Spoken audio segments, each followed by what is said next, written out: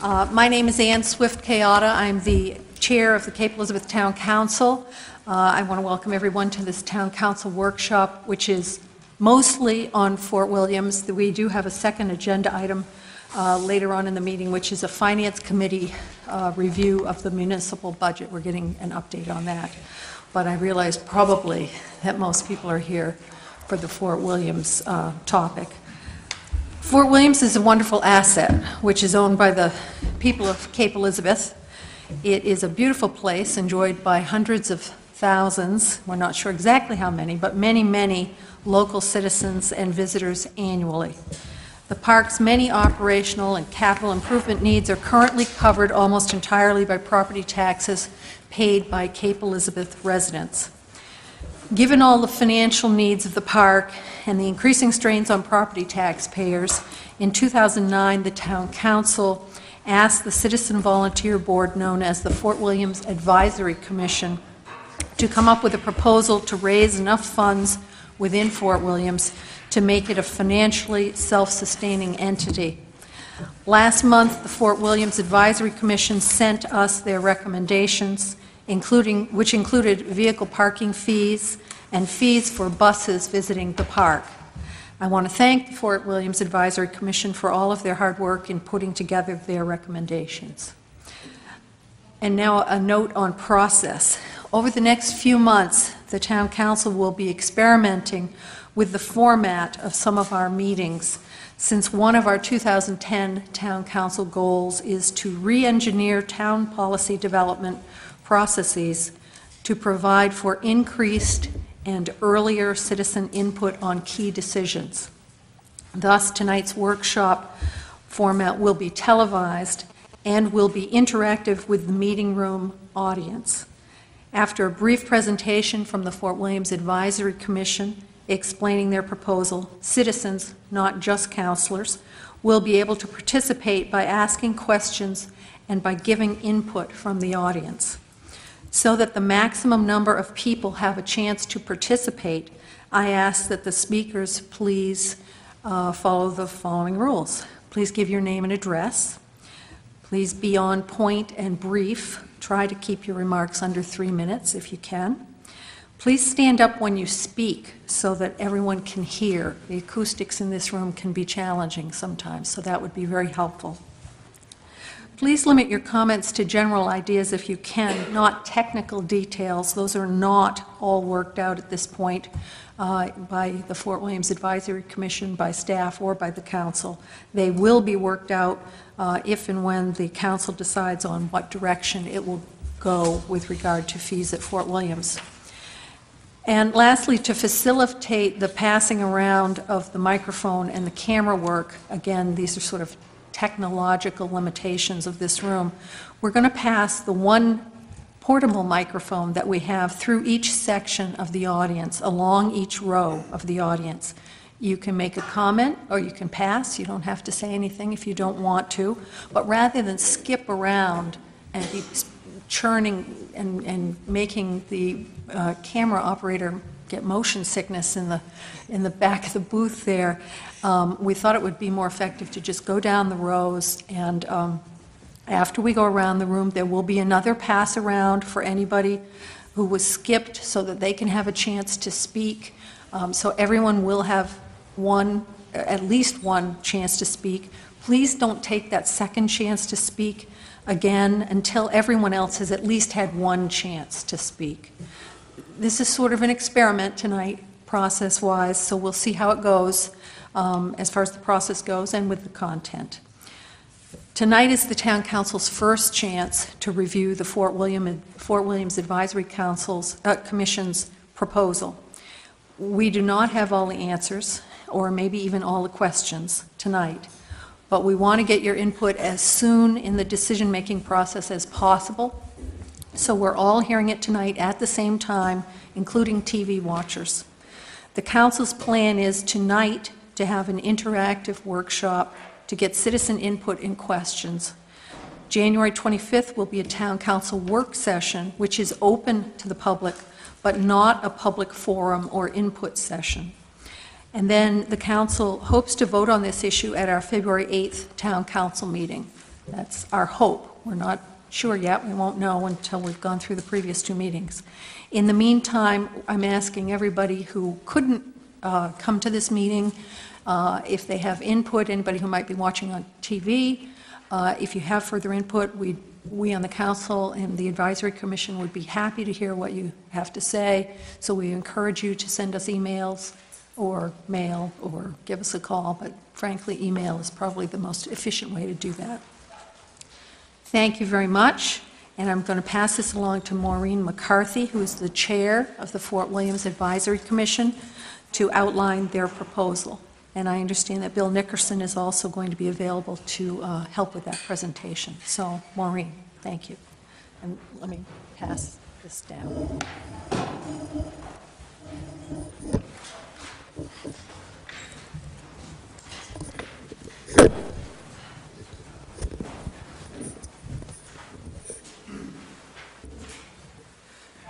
Good evening. As Ann mentioned, on March 19th of 2009, Mike McGovern and then the head of the council, Jim Rowe, came to our Fort Williams Advisory Commission meeting and did discuss funding for the fort and funding to become self-sustaining so that we would not be using taxpayer dollars to fund the fort. Mike McGovern stated that he was planning on putting it in his budget message, and that the general opinion was that the fees would be used within the fort. In the past, the capital budget has been supported by revenue from the picnic shelter, the coin-operated binoculars, commercial site fees, as well as donations from the Fort Williams Charitable Foundation. We've also received funding from the Portland Headlight Group to do certain projects at the fort, the extension of the cliff walk, the main gate, the new interpretive display that's been presented, and some landscape improvements. Revenue from the rental units that are in the fort have generally gone back to offset the operating budget, and those are like utility expenses, portions of the salary for the park personnel. When we were working on this proposal, the 2010 budget was approximately $173,000, so that's kind of where we started our numbers game from. In an effort to make some of these recommendations to the council, we utilized the Greater Portland Council of Governments to do a traffic study or counts and length of stay study.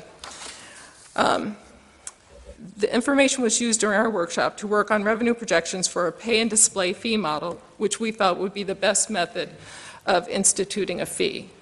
A pay and display meter is an automated parking meter that allows 1 meter for a general area in the fort or anywhere you're going to do a pay and display. All customers parking in a specific area would utilize that meter to pay and then display the receipt in their vehicle dashboard. These meters accept coins, cash, and credit cards or debit cards. We would need to reconfigure the old main gate entrance to eliminate parking and to allow emergency vehicles to have access to and from the fort. In the report that we presented to the town council, it did discuss the need to notify travel tour companies that we were going to be instituting a fee and that it would probably not be able to be instituted this year because they need a year notification. So that was also incorporated into our study. We, the commission, feel strongly that the monies raised in the park should be dedicated to the park. There are several ongoing maintenance requirements that need attention and funding to bring the park features up to date. There's lots of tree work, controlling invasive species, work on the pond, buildings, pathways, fields, picnic tables. We have some other major projects that we've been discussing that we would like to have funding for. So as a result, once we become self-sustaining, any of the fees we feel should be left in the fort. Bill Nickerson's going to come up now and talk about the actual fee structure that we came up with. Yes, I'm supposed to go here. Oh, that's right.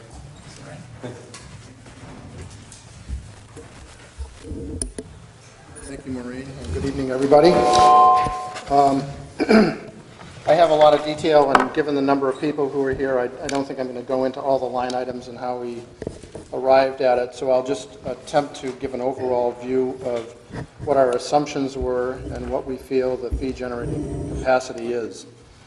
First of all, the assumptions, and as Maureen mentioned, we use the Council of Governments, some of the interns there, to do a study. Now, the study, by its nature, was very brief. It was 32 hours over 4 days, so you can understand it wasn't that comprehensive, but at least it gave us more information than we've previously had about what the park traffic might amount to. And using that information, and for those of you who have the table, we use table 6 in the COG study. We're planning on charging fees 7 months out of the year.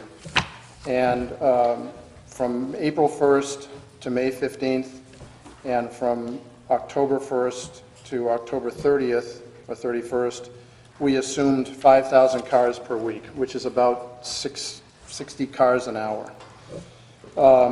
During the other 20 weeks, from the middle of May until the end of September, we projected 7,000 cars a week, and that's about 1,000 cars a day. It's 83 cars an hour over a 12-hour day, and that's exactly what this Table 6 refers to in the Council of Government study.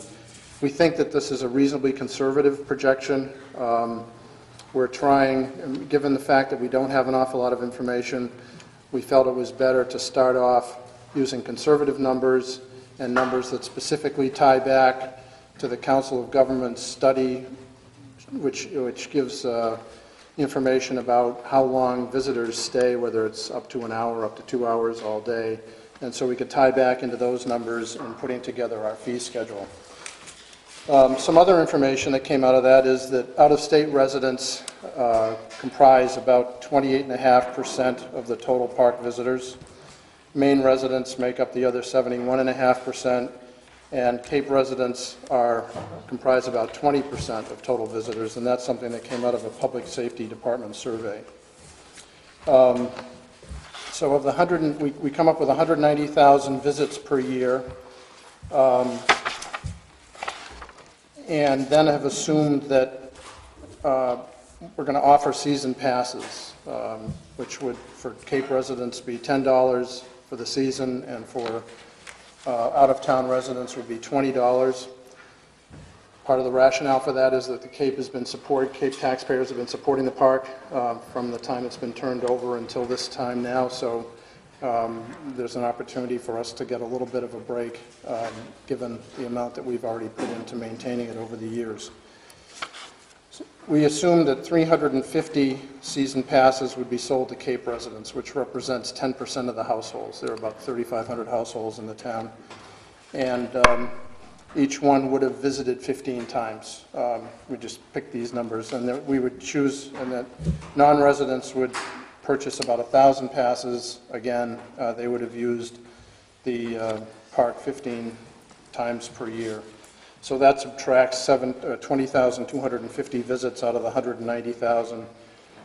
And then we went through the hourly numbers that came out of the COG survey. At present, about 27% of visitors just drove through. They never stopped. They didn't park.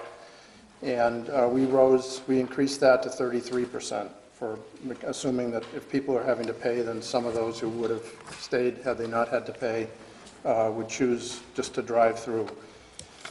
And then we essentially used the same, we backed off a little bit on the COG numbers, but we assumed 25% of potential vehicles would stay less than an hour and would pay $1. And then essentially the fee schedule goes up $1 an hour up to a $5 maximum for the day. So 25% of vehicles would stay less than an hour, 20% would stay between 1 and 2 hours, 9% between 2 and 3 hours, 8% or 13% over 3 hours. And using the $1 an hour schedule, we end up generating $252,924 from hourly pay and display parkers.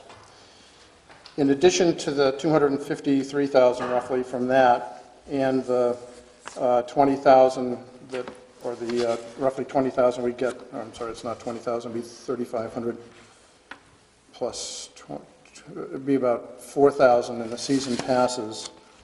We're proposing that that the buses, the non-cruise ship related tour buses pay $50, that the cruise ship related tour buses pay $40, that camp and recreation program buses pay $30, and that the trolley that circulates through the, from Portland through the fort would pay $1,000 per trolley per year, which would be another $3,000. And as Maureen mentioned, cruise ship or tour bus revenue will not be available this year because there's an 18-month notification requirement so that the buses can include whatever charges we are assessing into their fee schedules. So no bus revenue from tour buses would be available in 2010. And there was notification, I think, by the end of the year that we were going to be doing this, and therefore that revenue would be available hopefully in 2011. Now, one of the things that it's important to understand about the buses is that the passengers on those buses contribute significantly to the sales in the gift shop, and also people who pass through the museum. And if you look at the number of what the gift shop sales is during the months when no tour buses are coming through, or very few are, which is typically everything except September and October, the tour buses generate over $200 per bus in sales in the gift shop. And that represents over $100,000 a year, which is between 20 and 25% of the total gift shop sales annually. So, we were confronted with this, and I know, I live off Shore Road. We see the tour buses going down. They only stay a half an hour. They don't really provide wear and tear on the park. The passengers get off, they probably go out, they circle around, they look at the water, they walk the path maybe, they go into the gift shop, and then they turn around and leave. So the thing we don't want to do is charge the buses so much that they choose not to come because they have other places to go than Portland Headlight when they're visiting the greater Portland area. So we felt a $40 fee for the cruise ship related buses and a $50 fee for the non-cruise ship related or foliage tours primarily would hopefully be reasonable enough so that they would continue to come here, but would provide some supplemental revenue over and above what we're receiving now. So if we add all of this up, in the first year we generate $285,400 because there would be no tour bus revenue, and in the second year we would generate $309,674 based on these. We're getting down very, very finite detail here. So that more than met the challenge provided to us by the council, which was to generate around $200,000 a year to make the fort self-supporting and thereby return those dollars to the town for use in other ways. So hopefully this has provided enough of a background. I think there are certain considerations. One is the limited sample we had to go on. Another is that there will be some erosion. If people have to pay, some people will choose to not stay. It's hard to know how many people are going to be inclined to just drive through or not visit at all if they have to pay in order to park. And we also look at this year as a learning opportunity. We haven't had good data to work with, which has been one of our biggest challenges. And we look at this year as an opportunity to generate some more substantive information upon which to put together projections for future years. So that pretty well summarizes. Anybody on the commission has other thoughts, if I've left anything off? The only other comment, we did have some contact with the people who were doing the tour buses from the ships. He did come in and speak with us, and one of his concerns is that they definitely would like to work with us on, whatever we're going to institute. However, he did say that in Kennebunk, when they just went ahead and kind of bulldozed forward, a lot of the tour buses decided to stop going to the Kennebunk area. So I do think, as Bill pointed out, the revenues that we're getting in the gift shop, we really need to consider that when we're making these decisions. Excuse me, Maureen, could I just ask you or Bill to explain to those in the audience who might not understand the difference between the revenues that go to the gift shop, the Portland Headlight Fund, which is separate from Fort Williams Park? Could you just make that clear? Sure. The Portland Headlight and I don't know if it's called a foundation or I don't know the correct terminology, but the monies that are received from the Portland Headlight sales at the gift shop are used solely or are under their direction. It's not money that is automatically given to the Fort or to the town council. So when I mentioned earlier that like the main gate was part of the monies that the Portland Headlight had gotten as revenue, it was a gift to the Fort Williams Advisory Commission to work on putting up the main gate. So all those monies are under their direction. It's not just given to the Fort. And as I understand it, it's limited to enhancing the experience of visitors to Portland Headlight. Correct. So, for example, that money would likely not be available to restore the Goddard Mansion or certain other, so it has to, I mean, the main gate and the fence around it enhances the experience as people drive in. Gardens around the lighthouse might be able to, be the beneficiary of that money. The interpretive displays that we put in up on, who's Kitty's Point. Kitty's Point was funded from lighthouse funds, but that's something that the Fort or the Advisory Commission is able to tap into from time to time with the blessing of the town council, which actually is the custodian of those revenues. So the revenues are more like a gift to the Fort when they disperse those funds to us. Yes, it's a legally separate fund, and there are legal restrictions on the use of that money that's generated at the gift shop per the agreement that the town made when it purchased the area from the feds. So I just wanted to make that clear. Okay, great. Thank you very much. And thank you for all your work and the rest of the rest of the commission's, advisory commission's work on this. So now is the time for our the public input and questions session of this, and we have not a camera, we have a microphone over here that I'm going to get, and Jason, our technical guy, is getting it. We're going to just start it at one end and work our way around. So.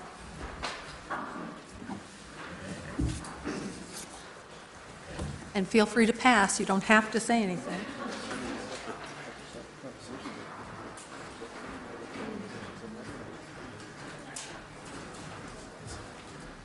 Thank you. I have to turn around. Please, to refresh your memories, please stand up and state your name and address. Try to be brief. Betty Crane, 9 Starboard Drive, obviously Cape Elizabeth. Actually, I had a question before I had anything to say, which I do have some things to say, but are we going to hear what the installation costs is going to be on this project tonight? We do have, You know what, it'll probably be easier if you just take.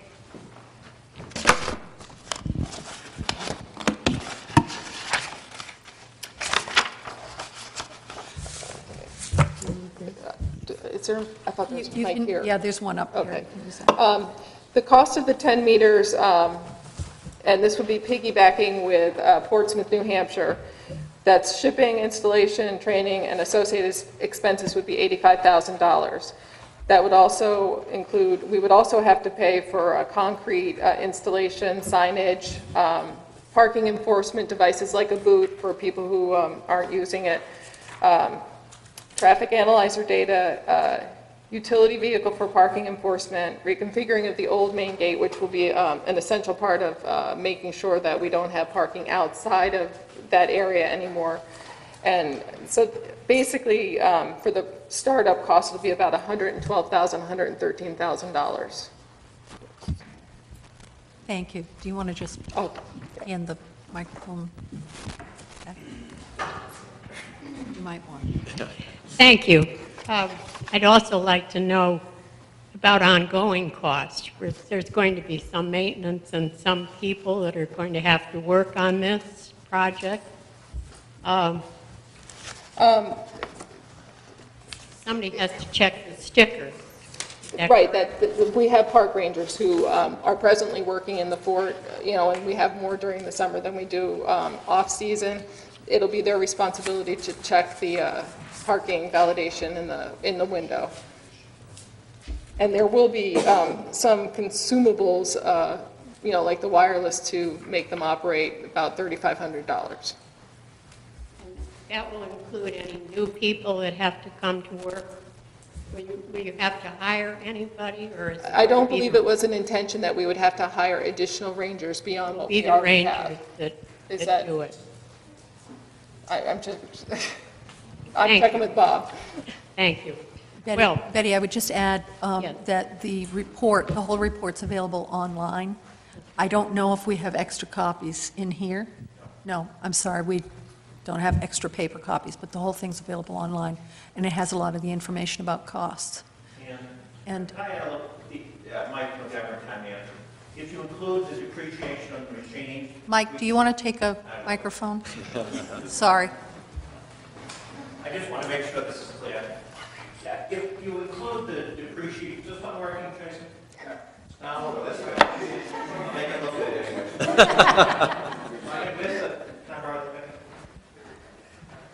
Yeah, Mike McGovern, the Town Manager. If you include the depreciation on the equipment, it's estimated that it would depreciate by 1/10 each year. If you look at, we would have supplemental personnel other than just the rangers to make sure people know how to work the machines, to make sure the revenue comes out. If you add all that together, there's credit card fees. Most people, it's assumed, would use credit cards. It's a total of $45,000 a year with all those expenses, including the depreciation. Thank you. Okay. That says a lot. Can I go on now for a moment?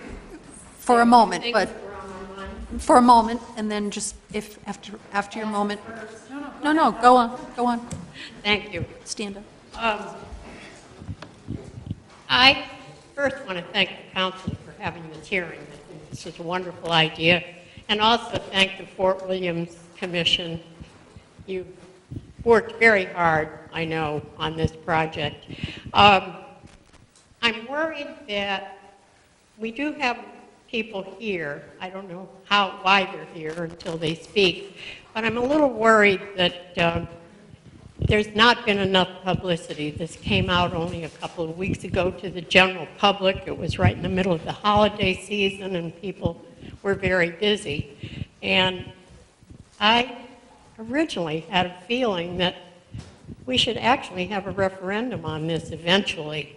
But that is up to you councilors. I mean, you are going to have another couple of meetings. But to rush into a vote in February, I think, is much too fast for something that is as important as this to the people of Cape Elizabeth. I know the park needs help, and it needs help in the way of funds. That's the only way we can keep the park looking as beautiful as it is, and I still think it's a beautiful park. I hate to hear people say that it's run down.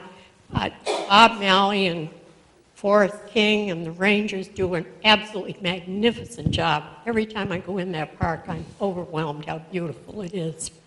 But it's up to you. The council has to do this. And if you feel, as I feel, that the general public as yet does not know enough about this pay display system. And they should have the opportunity to study it, to really think about it, possibly think of other ways that we might fund for it. There's a lot of talent in this town, and there's a lot of people behind the park. We know that from the last referendum vote we had, that really want to keep the park open and free, but we do have to fund it. So it's up to you, councilors. We'll put our faith in you if you think a referendum would be helpful, or at least take some time. Don't rush into this thing, please. Thank you very much. Okay, thank you, Betty. And if you were worried about publicity, I think you're going to get some on tonight's news. Hello, my name is Jack Sears, and I live on Waterhouse Court in Cape Elizabeth. And first of all, I want to thank the council for this new format, giving us a chance to ask questions as well as make comments, and I appreciate the time everybody's put in on the advisory committee and on the council. I know what it's like to work these evenings and long hours and be talking to people. I've been involved with the fort for a number of years on the charitable foundation, and when we first put together the idea of the charitable foundation. That said, I did not give any money to the charitable foundation this year, because I'm convinced that this council is going to keep coming back year. I want to say something nice, because you're not going to like the rest of it. I didn't give any money because 28 months, less than 2.5 years after this town voted 62 to 38% against charging fees, the council came back and directed this advisory committee to find a way to make the fort self-supporting. That determined the result you're going to get from this committee. It's got to come back with fees. That's what it was told to do. And so I think it's somewhat disingenuous for the commission to now say, well, look, the town is cutting our school budget. That happened recently. It was March of last year this committee decided to ignore the town's vote, to slap, it's like a slap in the face to people I talk to at the fort, and I go there every day. That's why I got involved. I walk my dogs there usually twice a day. And the people I've talked to out there feel that their vote was disrespected, disregarded, and that's people who voted both ways. Why were they given a chance to vote? And then, less than 2.5 years later, it was turned over, and the council comes back and directs the advisory committee, and again, I thank them for the work, to come up with a way to raise fees. I'm opposed to fees philosophically. This town got the fort for $200,000 a song. It's appraised at many, many millions now. It was a public trust. If you don't believe it, go back and look at the town website, see the link to the master plan. It warns you not to try and download it because it'll take you several minutes, even with a cable or DSL connection. When it got this land, it got it as a public trust. It got it with a lot of conditions, strings attached, limitations that most people don't understand. You go back and read the article, December 30th paper in the Press Herald, particularly the comments. It's interesting what people write when they're anonymous behind that username, and the hatred and the prejudice and the mean-spiritedness that comes out as people, I see the heads nodding on some councilors, because they think that, you know, we're trying to take advantage of people from away, and we're trying to keep them out of our park. I think that we've got a public trust. We accepted this fort at a song, and it's our job to take care of it. I think we ought to fund it and just accept the responsibility. I think people who keep talking about put in a restaurant, put in a snack bar, we've looked at that. It can't be done. That's one of the limitations. And people who say, well, let's get the people from away. Let's act like it's a hotel tax and we'll get those people from away. That's one thing. You know, when you're talking about people from cruise ships, and you know, I don't like that idea much either. But when the people from away are from South Portland, and Cape, and Scarborough, and Portland, and you see their comments in the paper, and they're saying, well, why don't we charge the people from Cape to come across the Casco Bay Bridge into Portland? Why don't we charge people in Cape to take their dogs or to take their children down to Bug Light? Why don't we charge the people from Cape if they want to go to Willard Beach or Hinckley Park or to the promenade or the Deering Oaks? And we're going to start, I think, something of a price war in user fees if we go at it this way. There's something of a social contract, something we have a responsibility to take care of. I don't have any kids in the school system anymore. I don't think we should cut the school system to the bone. I haven't voted against any money for the school. I'm not getting anything out of it anymore, but it's a responsibility I feel I have. It was there for my kids, and I think it should be there for your kids and everybody's kids. It makes a better town. And I think this is something I'm proud of. I won't be nearly as proud of it. We're charging people to come in. I won't feel nearly as good about it. And I don't think most people will feel nearly as good about it or as good about the town. And I think we just have to face the fact that, you know, we do what we can with the Ford. If we let it go back a little bit wild, some people liked it better that way. Maybe that's what we should do. But I do appreciate your work, but I'm opposed to this idea philosophically. Thank you. Thank you. I didn't mean to cut you off, but there's a lot of other people.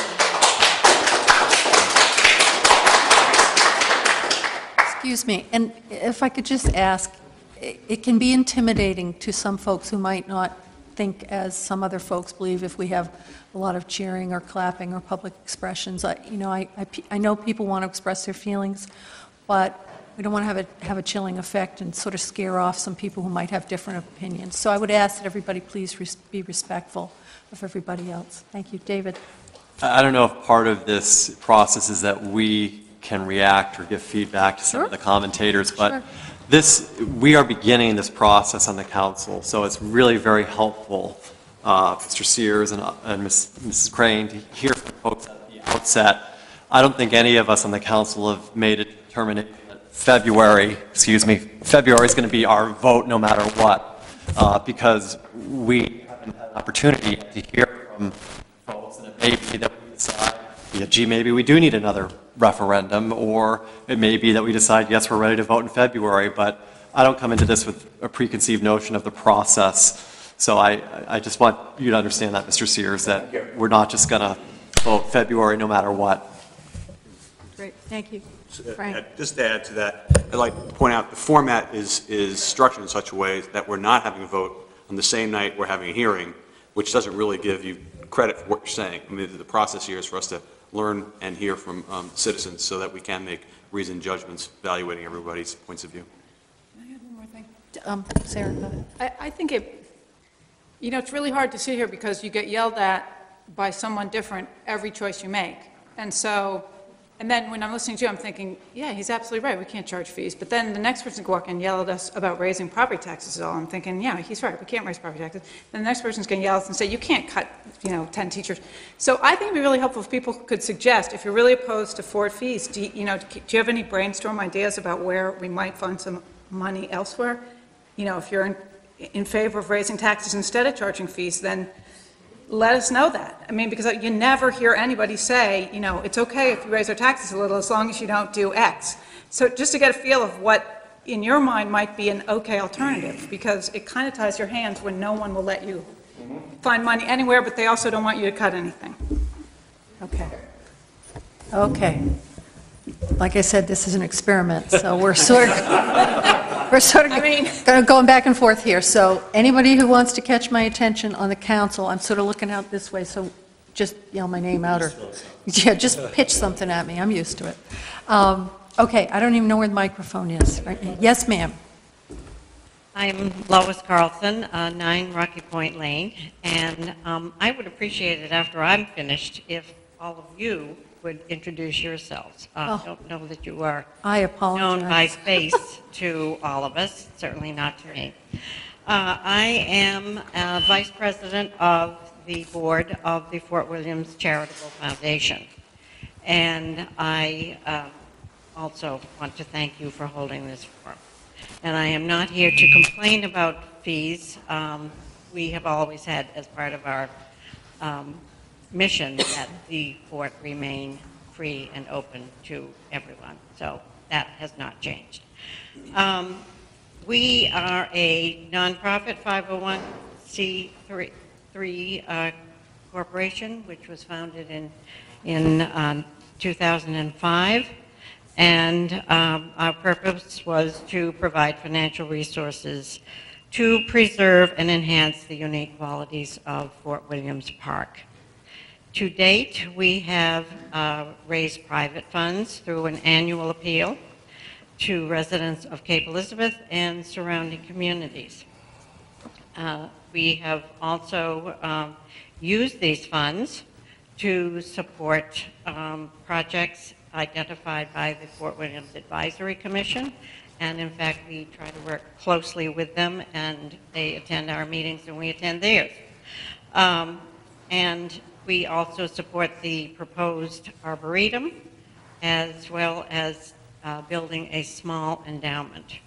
And I would like to speak particularly this evening, and this is on behalf of the foundation, following a fundraising consulting firm that we engaged in October of 2009 to conduct a campaign feasibility and marketing study for a possible capital campaign for Fort Williams. This was a broad-based survey, but I'm only going to speak to a specific part of it. This was performed by Brakely Briscoe, Inc., which is a national fundraising consulting firm, and they spoke with a select group of our current donors, prospective donors, as to the potential for raising capital funds in this community particularly. George Brakely, a principal of the firm, conducted 17 confidential personal interviews with 20 individuals.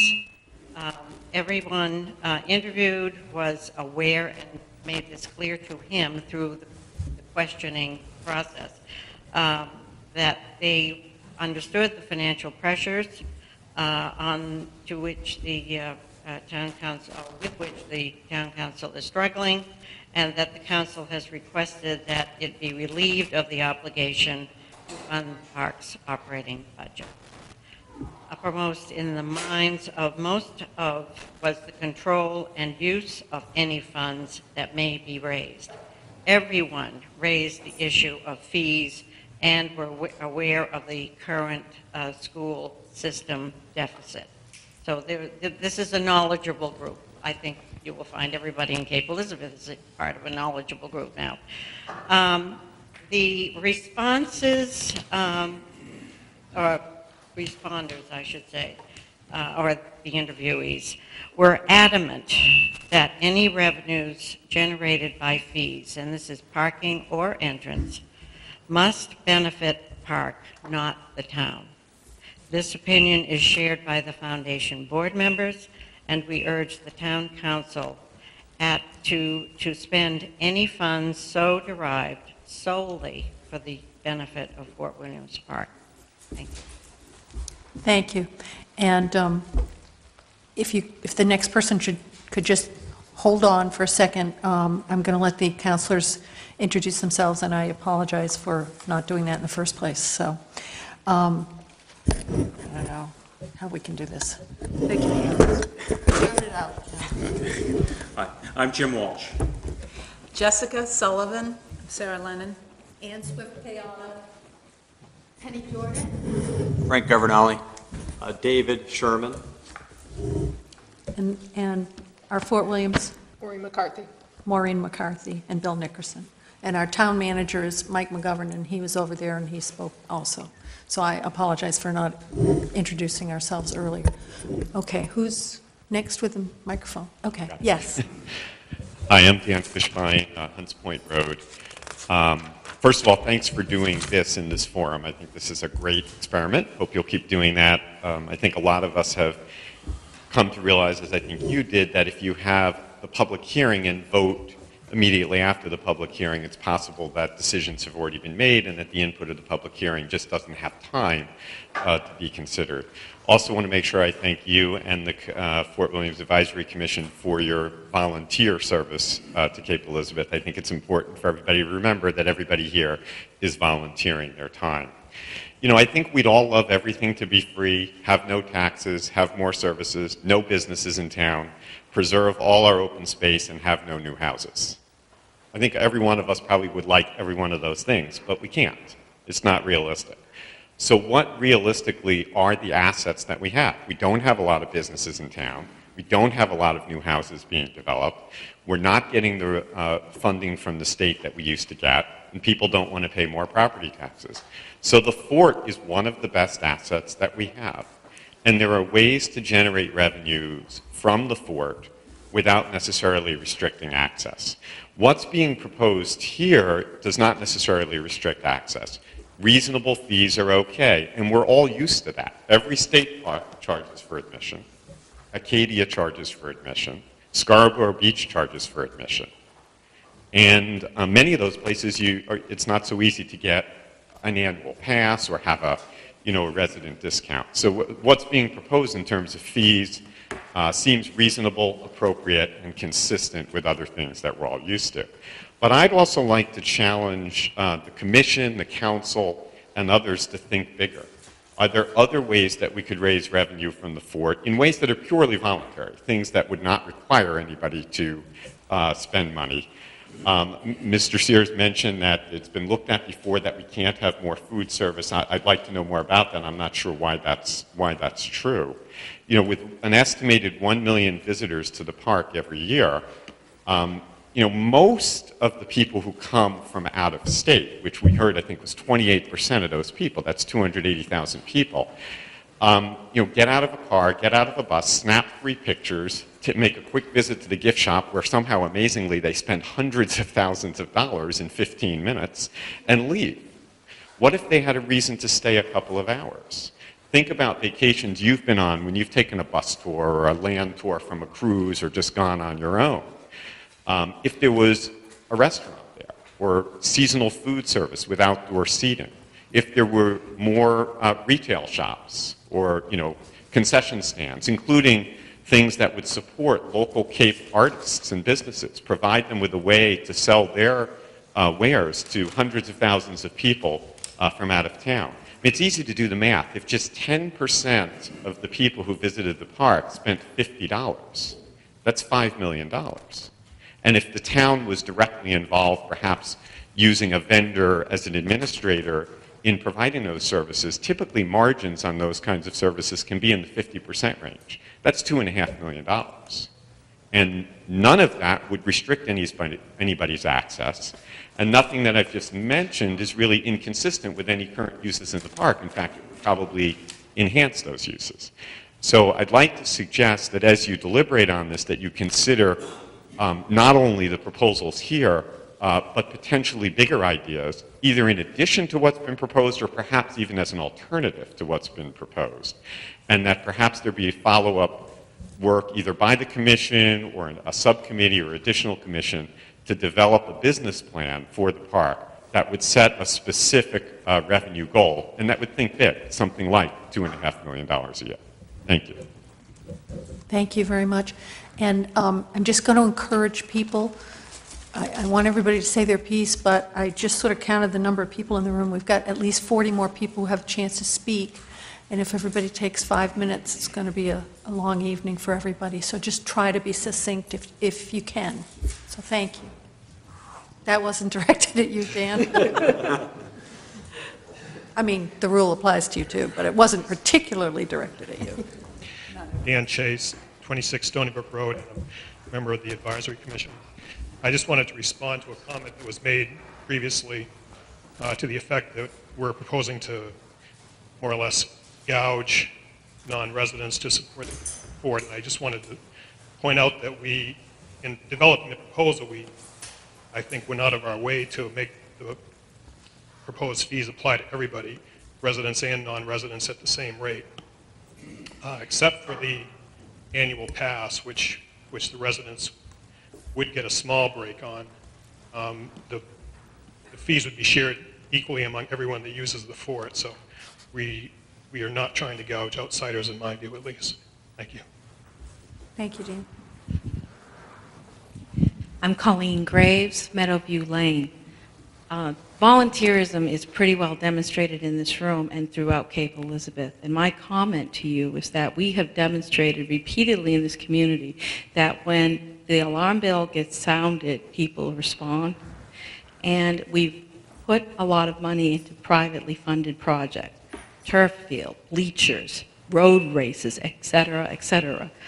You want to know where the money comes from? It comes from general funds of people's private pockets. Whether or not you like the idea that you're trying to be fair, a fee at a public park smacks of exploiting.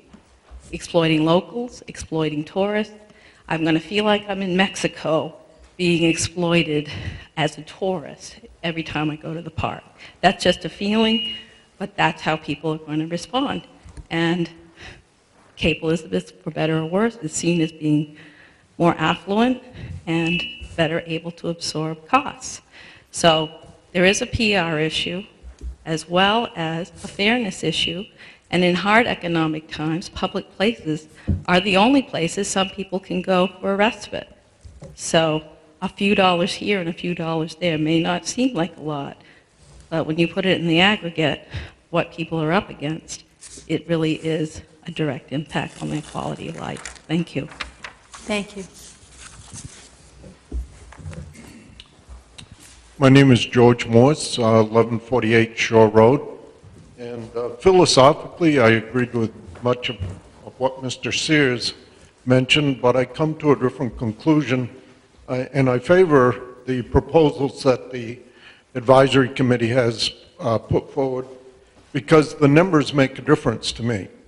There is no day fee or entrance fee, so those that live close and are likely to use it most often for recreation still can walk there and go at no charge. And so whether they're from Cape Elizabeth or South Portland or other places. So it mostly applied to the local people that live close enough to walk to the park. Second, the charges for the commercial buses are not going to probably make any dent in the number that go because of the low level. And for educational buses, there is no charge. The question of gouging outsiders, I looked at the fees for the parks in Scarborough, and their seasonal passes are several times what is being proposed here. And so at $10 and $20, I don't think that's going to make much of a difference. For the house of $300,000, they're now paying about $26 of their property tax going toward the park compared to $10 of a season pass. That's a good deal. And for those outside, the $20 is low compared to some of those neighboring questions. Fourth, the park needs some additional investments, and it has to come from someplace. I do agree, however, that as the Commission recommends, the money that is raised should remain with the park, be reinvested in the park. We shouldn't look at the park as some kind of cash cow that can fund a variety of other services, at least in the short run, because we don't know if you raise rates above what's proposed, how much that'll diminish the use of the park. So thank you to the Commission and to the Council. Thank you very much. Hi, my name is Frank Stroud. I live at 1184 Shore Road. I want to thank the Council and this whole format. I think this is a tremendous idea to bring it to the public and have a discussion about fees and other issues that are in town that under these very trying times. The last time this was brought up, I was strongly opposed to fees. I thought it was the wrong idea. I think the Fort is a wonderful place. I'm there on almost a daily basis walking my dogs. I enjoy it. I think it's a real asset to the town. But times are different now. Times are a little more challenging, and the budget constraints are now making us look at all the different services we have in town and how we're going to actually come away with a balanced budget. I haven't made up my mind on fees. Unfortunately, I'm still neutral on this. I go back and forth on it. I'm concerned about the taxpayers having, or the residents of Cape Elizabeth having to pay a fee, but I can understand the fairness of the issue when you look at people from outside the community coming in to use Fort Williams. The one thing I do feel strongly about is that it should be a designated revenue. If you're going to raise fees at the fort, the fees should stay within the fort to maintain and to keep that as just a beautiful park and a wonderful place to be. I remember many years ago when the town made the decision to actually purchase the fort, and at that time it was a debate whether we could raise the money to actually purchase it and to keep it as the wonderful open space it is. And open space at Cape Elizabeth is one of the things that we really strive for and we look to, and it makes this place just a wonderful place to be. So, but back on fees, I'm not sure I've fully weighed in on the issue enough to feel comfortable weighing on one side or the other. I'm glad that we're having this debate. I look forward to seeing it more in the coming weeks. Thank you. Thank you, Frank. Brad Smith, 10 Surf Road. I'm disappointed we're here tonight. And while I appreciate you folks opening the process up again, it was not that long ago that we went through this exact same process of asking and examining user fees. And nothing's changed, except that the economy's a little tighter, but it's going to get better, and it's going to get worse, and it's going to go through cycles. But nothing's different now than it was 28 months ago, and here we are again. The voters spoke clearly, and the reasons were articulated in this meeting and on the streets of our town. What has changed is the sense that by charging user fees, we're going to solve the town's budget. Let's be realistic. This represents less than 0.5%, less than 1/2% of the town's budget. We have a $30 million budget in this town. A $175,000 operating fee is less than 0.5%. This won't solve the town's problems with budget, and it doesn't create the town's budget problems. Several years ago, my wife and I went to Boston to look at the Freedom Trail, and it was free. And the Minuteman Museum was free. And we were so inspired. And as volunteers at Portland Head Lighthouse, we know what it's like to be able to share that park and that lighthouse with visitors that come across this country and from overseas. But when we went to see the site of the Boston Tea Party, it was gone. Somewhere between 1773 and the beginning of the 1900s, that area, that wharf, that waterway was filled in for better use, for more commercial use, and what stands now are office buildings and a marker. And we can never go back. We're not going to destroy those buildings to recoup the site of the Boston Tea Party. You can't go back on some things. This lighthouse has stood since George Washington commissioned it. Never in this history has there been a fee in order to access that park and to see that lighthouse. And once it's there, we can never do it away with it again. It will be there forever. So let's be honest. This solution doesn't solve the budget problems, and it changes the very flavor of that park.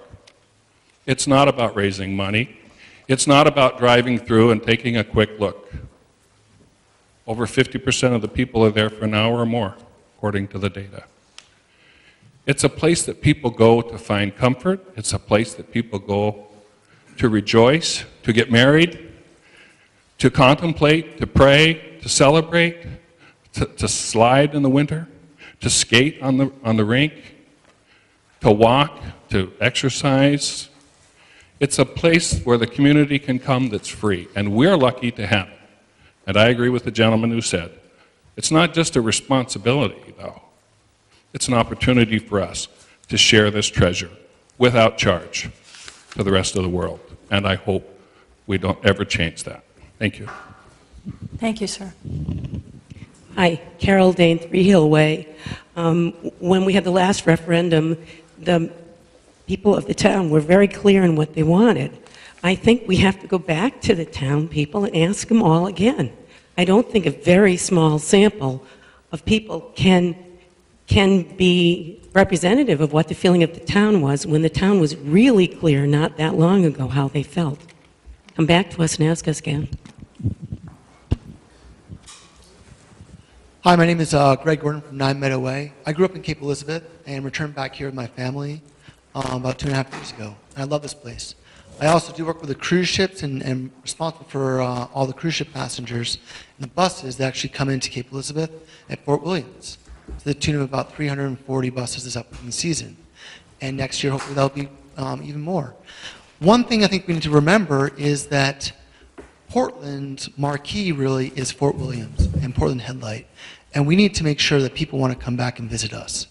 And if we start to charge a fee to come to visit Fort Williams, people are going to choose to go somewhere else instead. And it won't be no longer considered the most photographed lighthouse in the world.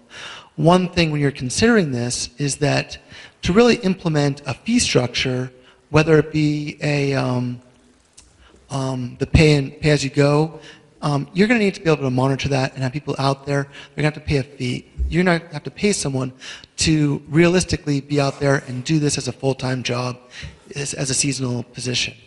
You're not going to be able to take the current people you have and really work them in another capacity to offset this cost. And, oh, they can just handle this. And that's going to be, I think, a very challenging part, and it's going to add additional cost to the people that are coming to visit. Now, when you're talking about people, and let's be very honest, is that costs can be associated with coming into Fort Williams. They're going to choose to just to drive through.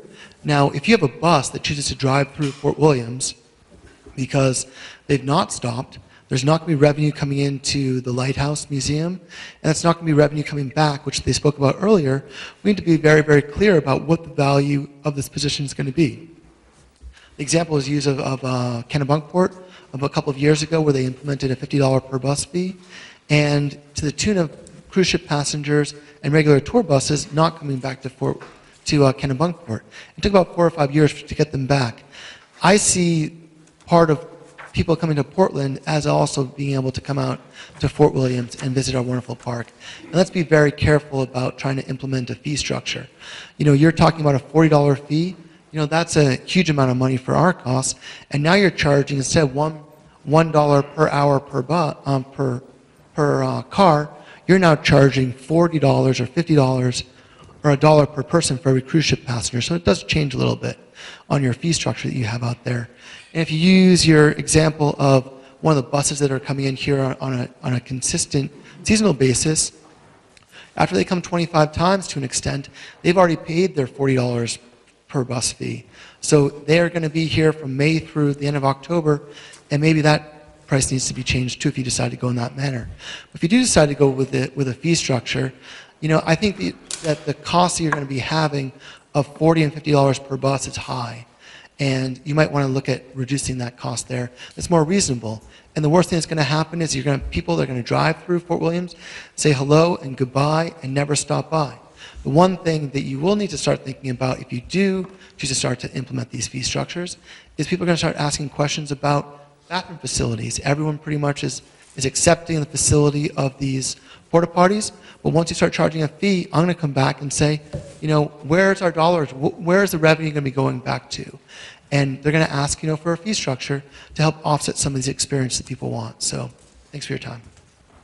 Thank you. And I have a question, sir. And I didn't catch your last name. It's Greg Gordon. I have a question for you, just because you work with. Do you work for cruise? You said you work with cruise ships. Sure. I work with a company called Intercruises. So I've been working in the Portland market since about 2001. Okay. And we work in Portland. We also work in multiple ports, but I primarily focus my area on New England. Okay. And my question, because this is a chance for counselors to learn too. My question is, I've never been on a cruise. Sure. So folks who go on a cruise, when they have these trips, when they come into port, bus trips or whatever, yep. Do they ever go to places that charge admission of any sort? Yeah, they do. No question about it. They definitely do. And how does that work? Do they just build the admission into what the cruise ship charges for that bus Correct. tour? Yeah, they definitely do charge that they do incorporate that fee structure into the price points. As you know, in this day and age, people want to keep everything as low as cost as possible. Sure. So if you choose to add in a fee structure, we're going to go back to the cruise lines and say, the cost is now going to be approximately $1 per person more to go visit Fort Williams. They might choose to go to Freeport, or might choose to spend more time Sure. in Kennebunkport and bypass Fort Williams. But I think that what you're really going to have happen is they're going to drive through Fort Williams and Okay. not stop. I understand your point. I'm just trying to learn here. So what other places for cruise ships coming into Portland and the little tours that they take on buses, what other places around do that charge? Charge a fee? Yes. None. None? So there are none in Portland that charge? Well, you have fee? museums that charge a fee. If they go to Victoria Mansion, if they go Okay. on the Duck Tour, Okay. there are fees that are associated with visiting a venue, but not to visit a park like Fort Williams. Okay. Now, great. one thing you're probably going to say is that Acadia National Park does charge a fee to visit the park, and that's the Park Loop Road, and that's a national regulation that's set out there for any commercial vehicle. They charge $150 per bus fee, but that goes to Zion or Bryce or Acadia National Park or any of their major national parks. Okay, great. While we've got this expert, does any I other live here. I'm counselor more than have happy to questions? come and talk to you more. Pardon me? I'm more than happy to come back and Well, if you don't, we're happy to have you come back, but while we've got you at the moment, and while you're on TV, so people at home can hear this, we're going to take advantage of your knowledge. go. So, Greg, Jim Walsh. One of the proposals from the advisory commission was the lead time involved Correct. in presenting a price to a bus company for commercial purposes. Is that You're accurate? Because if- your 18 months is actually accurate. It takes, they do it about 12 to 14 months out, but what you really need to do is that, I already know about this, so I'm going to be very clear about that to my vendors. So that's all the cruise lines from Princess to Carnival, Royal Caribbean, all those major cruise lines. Your real concern is more of these rogue buses that are going to come in here off of these mom and pop tours from the Midwest. They're going to come into Portland and Kennebunk or Cape Elizabeth and aren't going to know about the fee structure, and you're going to turn them away. Okay. So- this follow-up on that. Sure. If gasoline prices went to $4.50 a gallon, would they move the additional cost on to the participant on that bus? Or is that going to be absorbed by the bus company or the tour operator? It's the tour operator. But they are going to change the cost essentially, or have surcharge or whatever to the participant? Yeah, I thought he just said it was absorbed by the tour company. I would have to absorb it myself. So the tour company makes less. If you're charging a fee right now, and the price of gas goes up by up to $4 or $5 a gallon, like it was a couple of years ago, we already have our contracted rates out there, so we wouldn't be able to change those at that time. If there's an 18-month lead time, yeah, you'd be able to change something at that point. Sarah, I'm sorry. But I think that your concern is what that cruise ship is actually going to do, because I can give them my rates, and that cruise ship can choose, I'm going to bypass Fort Williams and go somewhere else. Jessica. Do you know how much, or do you have an average figure of what these tours charge the actual tourists themselves for the trip to Fort Williams? Each cruise line is going to charge a different rate, but it is a revenue source for the cruise lines. So if you went on a cruise in 2009 or in 1999 or in 1989, your price would probably be lower today than it was in 1989, because those costs are going to be set up in a different manner now. So they have a low price point to get you on the ship, and they're making their revenue from other areas. And shore excursions is a way that they do make revenue. Do you So know what they charge? Any idea of what they actually charge? you can go onto their websites and tell you. I can't give out their information, unfortunately. Each one's different. But it also depends on the program, because you have a bus cost associated with it, you have a tour guide, you have all different areas that are all incorporated into it, liability insurance and everything else. Thank you. Sarah? Just off the record, I think we're on the record. We've got cameras everywhere. you know, everyone keeps citing Kennebunk, but I'm thinking Kennebunk is 40 minutes away from Portland, and Portland Headlights is 7 minutes away. So I'm just saying, is there kind of like a double graph that they put together on what's desirable? And if they do, I'm kind of guessing that Fort Williams is high up because it's both interesting to people, historical, and it's very near. So if you're just talking gasoline and hassle, to me, it's a higher premium than either Freeport or Kennebunk. Is that right or wrong? Well, unfortunately, Freeport is competing with the downtown business community. Jim. And they came up with a passport to solve that problem this year to keep people in Portland. I mean, do you think that if we charged a little bit, people would stop coming or not? Just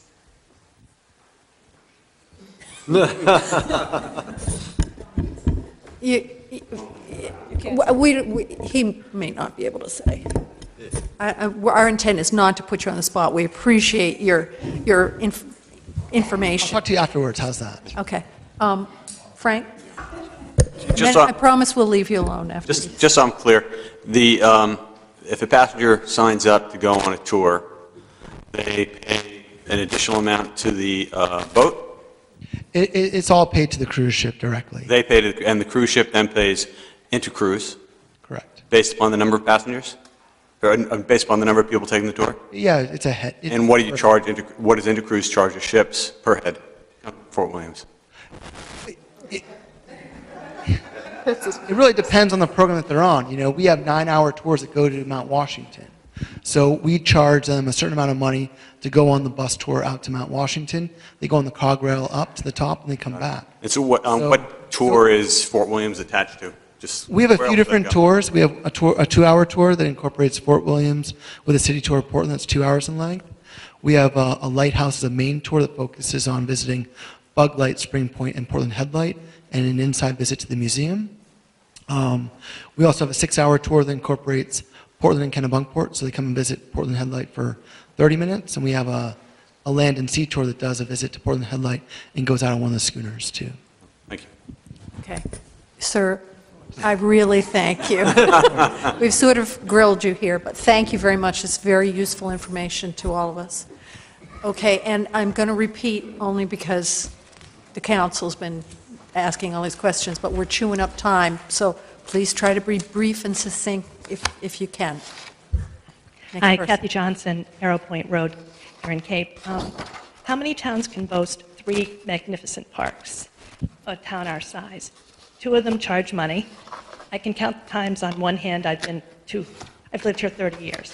To Crescent Beach, when my kids had beach days, when they were in 3rd grade or something. I go to Fort Williams 4 times a week, at least. I implore you to look at other ways to raise money. As we were saying, I think I need some clarification about what we can actually do in this town. We have a gold mine in that gift shop, and I'm something of an expert on gift shops, having owned one for 10 years right here in South Portland. That gift shop's not open all the time. And I think there are other ways that we can merchandise it or do things differently, but I don't know. I think there's some kind of stipulations that I'm not aware of. And I keep saying, wouldn't it be better to eat an ice cream cone in Fort Williams than at a parking lot at Red's or across the street from a cemetery at Beals? I mean, we have a gold mine. People want to have a lobster roll. Why can't they eat it at Fort Williams? So I guess I need from the council or from the advisory committee, what are the stipulations for what we can do in that park and what can't we do? Thank you, Kathy. I'm going to ask the manager to address this question, please. Mike, you might want to, I don't know if that one. Oh, okay. At least that's what they tell me. What are the stipulations for the park? The park was purchased in the year 1964. There are 2 stipulations that I recall in the deed. One is that we have to provide water service to Portland Headlight. And the second relates to, and it's also in the Portland Headlight deed, that if there are veterans and government officials in their official acts, we need to allow them to provide access. Beyond that, the deed for Fort Williams Park is free and clear of any commitments or obligations. The deed is very clear. Portland Headlight, has very similar restrictions. We have to provide Coast Guard access to use it as an aid to navigation. Any active duty military needs to be provided free access without charge. We do have a separate 501c3, but George Mitchell, when he was the majority leader, got an amendment to the Coast Guard budget bill that said that the land would be transferred to the town of Cape Elizabeth, the lighthouse, for $1. There were no other restrictions. However, there is a separate 501c3, and those bylaws, though, are determined by the Board of Directors of the 501c3, which consists of the 7 members of the Cape Elizabeth Town Council. But, you know, I've had instances over the years where the Cape Elizabeth Town Council has asked the Portland Headlight trustees or something, and then the Portland Headlight trustees have said no, because they realize they have a different hat on then and have to make a different situation. We also have some restrictions on the use of the park in terms of some grants that were received over the years, and that basically says that you can't have discriminatory fees within the park except to the degree that you can justify and show why the fees are discriminatory, resident versus non-resident. David? Mike, is there any restriction on the size of the gift shop? Because just to sort of echo what Ms. Johnson had asked, if there are more offerings, presumably you need a larger building. On the lighthouse property itself, there are 2 challenges. One is shoreline zoning, and the second is we currently have a licensed overboard discharge. There is no septic tank. There would be very expensive connected to the sewer, and that's why there are no public restrooms allowed inside the lighthouse itself. There are restrooms there, but it's limited strictly to the staff and the volunteers, because otherwise it would overtax our license for the overboard discharge. It's a licensed overboard discharge. I want to make that clear. Yes. Okay. Anybody else on? And just real quick, Yes. Since we had a committee that was going to do the parking thing, could we put a committee together that could look at these other opportunities? And then we'd have all the information. And I would volunteer to be on that. Thank you. Ken Johnson, Arrow Point Road. I was always told, my father always told to agree with my wife, so I did all her stuff. I think in these tough times, everyone is looking for ways to increase revenue. I think what the town very clearly said 28 months ago is that the fee issue is not one of the ways that the town wants to increase revenues. I'm going to bring up a couple issues, and I'm sure that Dave, who has kids playing sports, will see that there's going to be some athletic issues with the fee structure. Casco Bay Soccer, at least since the field has been built, and my kids are out of Casco Bay for 3 years now, but that field was used pretty much every Saturday and Sunday. My kids have played soccer for 14 years.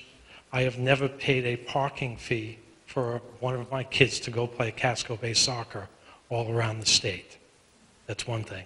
The next thing, if I want to pay a parking fee, I would park at Playstead Park or the Little League field. I'm not sure what you're going to do. You can't charge people to go watch their kid play Little League in their town, but how are you going to stop people from parking there? And with our hectic lives, there's so many people who show up for Little League at 1 minute before the game. I don't know what they're going to do if they can't park. They can't park on the streets. That place is just big enough to handle it. You ask about, I think I'll stop and just talk about opportunities. Ann and Jim, we raised $125,000 to send a group of high school kids to Scotland. It took us about 14 months, Jim, I think. What did we do? We had a potluck, we had a dinner, which vendors actually paid us to serve their product for free for the people who came. We had wonderful talent show. We did many things that we raised $125,000 in 14 weeks. I go to where all the local farms in Daring Oaks every Saturday, you can't park within a half a mile of that place. Why can't we have a farm day on Sunday in Fort Williams? I think there's a lot of things also that the fort is used that I don't think fees work, and I just wrote them down. T-ball games, you know, I'm not sure I want my parents to have to pay for parking to watch my kids play T-ball. That's not that exciting. Art in the park, family fun days. All the high school soccer kids play soccer all summer there. They play from teams all over. These kids who are coming by themselves, are they going to have to pay to go in and play? I said the Casco Bay Soccer 4th of July Symphony, hopefully that's going to come back. What are we going to do there? Am I going to have to pay to park there for my kids graduate from high school? What's going to happen to that? I also made the mistake of trying to reserve the pavilion. I called on July 5th. How stupid was I? Because it was all booked every Saturday and Sunday for the whole summer. That sort of gives you an idea. We have a couple revenue things. We have the gift shop that's successful. We have the pavilion, which you can't get. We probably could have 5 more in work. It seems like the other side of the revenue equation is really what we have to address. I would also like to know, and it's none of my business, but what does the Lobster Shack make in revenue? That, you know, could we put something there that makes half that, a quarter of that, a quarter of that? I don't know. I think there's a lot of other opportunities. Thank you, Ken. Tom Graney, Old Fort Road. This is a little bit like Tabor. I think I just voted against fees very recently, and it pops back up again. And I think the one thing that comes to mind is somebody put out a number of $26 for the average $300,000 house. No, that's for what we pay towards the car. Right. So we're sitting here trying to save $26 on the tax rate of Cape Elizabeth. And that's a good thing to be doing. It's good to save the pennies and everything. But $26, that's not our major problem. Sir, if I could just respond, though, and I appreciate your sentiment, right here, but we debate that amount when we're talking about the school budget, and it seems like there are a lot of people willing to pay the extra $26 per household, but there are a lot of people who aren't. So I don't mean to be flip, and I know you're not intending to be, but it just sort of all adds up, and I personally think I'm happy to pay the extra to support the fort, but there are just a lot of people who are looking at those dollars and cents saying no more. So that's one reason why we're here. Okay. Just one comment. Are these people who just moved in the last 28 months? Because we did vote sort of overwhelmingly. Right, and I appreciate that, and I think one of the themes I'm hearing, or one of the issues we're going to have to figure out, is whether this goes back to another referendum. But when I ran for the council just a year ago, I heard from virtually every person I spoke with saying, pay and display fees at Fort Williams, make Fort Williams profitable, make it a revenue source. And we are just continue to hear it overwhelmingly, and that's why I'm happy we're doing this tonight, because we're hearing from a lot of people who say the opposite. So I appreciate that. Oh, hang on, ma'am. The other point I just want to make, and it regards not this statement in particular, but just in general, this conversation. Remember, part of the Commission's comments related to deferred maintenance and other projects that have not been funded. So we're not just talking about the $26 a year. We're talking about other projects which we have not been able to afford in the past. So just keep that in mind. Yes, Joan Graney, Old Fort Road, and Tom and I walk through the park each day, and it's just horrible to think of meters in that park. Try any other way, but not meters. That it just goes against the beauty, the solemnness, the peacefulness of that park, do not put meters in. Thank you. Hang on, we've got a comment here. Can I ask you a question? These other ideas that have come up, the other opportunities and revenues, 3 people now have spoken to that, Mr. Fishbein and Ms. Johnson, and Ken, I didn't get your last name. That idea intrigues me a lot. Would you feel that was as offensive and intrusive, or is there something particular about the parking meter that annoys you? I mean, what if there were a lobster shack or an ice cream store or... No, for me, it's particularly the meters. We moved here from Massachusetts and lived near Borderland State Park. It was wonderful. You'd go there any time of the week, just on a whim for a walk, and then they did it. They put in parking meters. I'm sorry, but it just took away from the whole essence of the freedom of Borderland State Park. You would drive, here's the meter, and you put your money in as you're leaving. It does not, it's not the same. And Fort Williams is just way too beautiful to do that to. And Maureen just wanted. The pay and display meters are not like parking meters. There will be one per parking area. So it's not like there will be a plethora of meters. They have there, but Okay. nonetheless, it's there, you drive by it and out through it. It takes away from the freedom of just visiting. And I feel for the people. Excuse me, ma'am, could you just use, I don't know where the I feel microphone for the people from out of state too, because having moved from out of state, everyone comments on, oh yes, that the picture, you know, in the calendar, it's January's picture this year, and some calendars and so forth. Everyone knows of this park, and everyone feels like they could visit whenever they want, just not meters, not pay parking. Try anything else. How would you feel about an entrance fee? Well, you know, an entrance fee.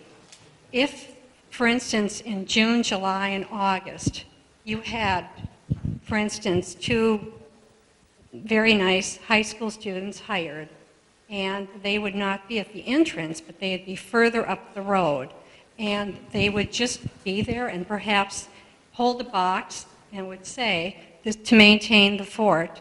And what it would be just like $1 a car, which would still amount to a lot of money. And if these people weren't there all the hours of the day, it wouldn't matter. Some cars would go through, but you would also be giving monies to young people in the town who would need a job for those 3 months. That does not seem as offensive for some reason. It would just be like, we need a little help this year, and perhaps it would only be that year. It would be a trial. It's personal, and it would just seem to perhaps be a little easier for cars coming in to take with a sign advising them of what they were going to see. And then it would also still be voluntary. They could say no, too, and just drive through if they were doing that. Okay, thank you. And could I ask Maureen or Bill or Mike or somebody, we have not, like this lady said, teenagers standing at the roadside with a box, but we do collect voluntary donations at the fort right now? There are collection boxes. There's one at the parking lot at Battery, Blair. There's one at the lighthouse, and then we installed, I can't remember where the other one is.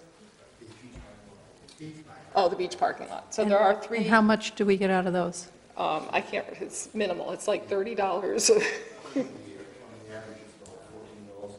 $14 a day, so, okay, somebody multiply that for me. And is that that's not every day, though. Less than $100. But those are passive boxes, no one's actively recruiting them. Okay. No, you would walk by it and see it No, and say. I just wanted to make clear, because some people have asked that we should put out voluntary donation boxes, and there are already some there. So I just want to make that clear. I don't know where the microphone is. Great, thank you. Laurie Jensen, Cragmore. I have a question and then I have a comment. I'm wondering, are the rangers going to be able to hand out tickets to people who park excuse me, but who don't buy a ticket for the parking? The manager is the man with that answer. We had a meeting today about that with the chief of police, the director of public works. It's not, some issues be decided, but it's been said a couple of times that Harry Hardy is going to be giving out tickets. Harry needs to be reassured that he's not the person giving out tickets. We still have the responsibility. Harry is the park Harry's the ranger. one in the back who's one of the rangers at the park. We really need other personnel who are involved in helping people if we do this with the paid display and with the enforcement. It wouldn't be the rangers, although they might occasionally do it, but it's really going to take other people to do it, and the estimates and the cost are worked into that. The ticketing would be done. We look at, if this happens, that these parking assistants are going to be mainly trying to help people figure out the machines, figure out the way the system works, help people who haven't paid it to show them, this is where you need to put the money in that you didn't. The current ordinance does allow ticketing. It does allow for the chief of police to designate another municipal employee other than a police officer to do ticketing. That's heard in the ordinance. We also coincidentally met with the representatives of the police union today, and that's their understanding as well, that would be the direction that we would be going. So we're trying to look at all those issues just in case this is approved. Okay. I get it, Laurie? Thank you. Okay. But the other thing I wanted to say is I've been volunteering at the museum for about, 6 years or so, before I even moved to Cape Elizabeth. And the most frequent questions that we get, besides why can't we go up into the tower, are where are the bathrooms and where are the trash cans? And for the past few years, I've been able to say, well, we don't have those things, we can't afford to have those, but the trade-off is the park is free. And in order to keep the park free, we basically can't provide trash cans and the maintenance that would require emptying them probably every half hour all over the park. I don't know what I'm going to say when people start having to pay a fee. I guess those are my two main concerns. And they're minor, but they're there. Great, thank you. Hi, I'm Chris Rackmeyer, and I work for the Main Tour Connection, which is a wholesale receptive tour operator that brings those motor coaches to the park. And not to be on the hot seat again as Greg.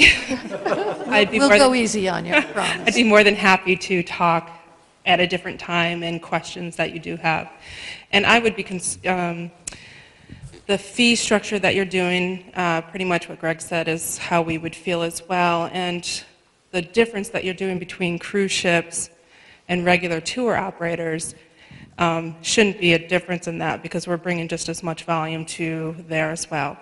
There is the concern that more charges that go onto the package makes it too expensive. So then you are forcing them to pick a different state. If the package is cheaper to go to New Hampshire, that's going to make that determination as well. So not to get into that, but some of the ideas like the gift shops, those motor coaches, shop, no matter where they are. It's a good resource, and I think it was 25% is an increase, or what they bring to the, I don't know who said that. Okay. Okay. To me, that's a good resource to maybe look at doing a meet and greet for those coaches, go on, explain it, give away a free token to the driver and tour escort to get them to bring more people into the gift shop to shop, make something fun about it. And it's also a good way to get on the coach to say, here's where we are, it's a free, donations are acceptable, educate them that you need something. Okay. So, thanks. I think we have a question for I'm not going to grill you, but it would be really helpful if, I don't know if you have a business card with you, because we may have, would you be willing to give me your card? Because we may have questions. But just because I think a concern that a lot of us have on the council, maybe just town-wide, is that if we impose these fees, all of a sudden, we're going to lose the tour bus traffic, and we're going to then lose the gift shop revenue. So it just, and you're not going to have a monopoly on this discussion, but it just might be helpful. Right, and I didn't want to do that now, but I would certainly pass the business card, and that's part of it. It's not just the park fee, it's the state tax that just went up.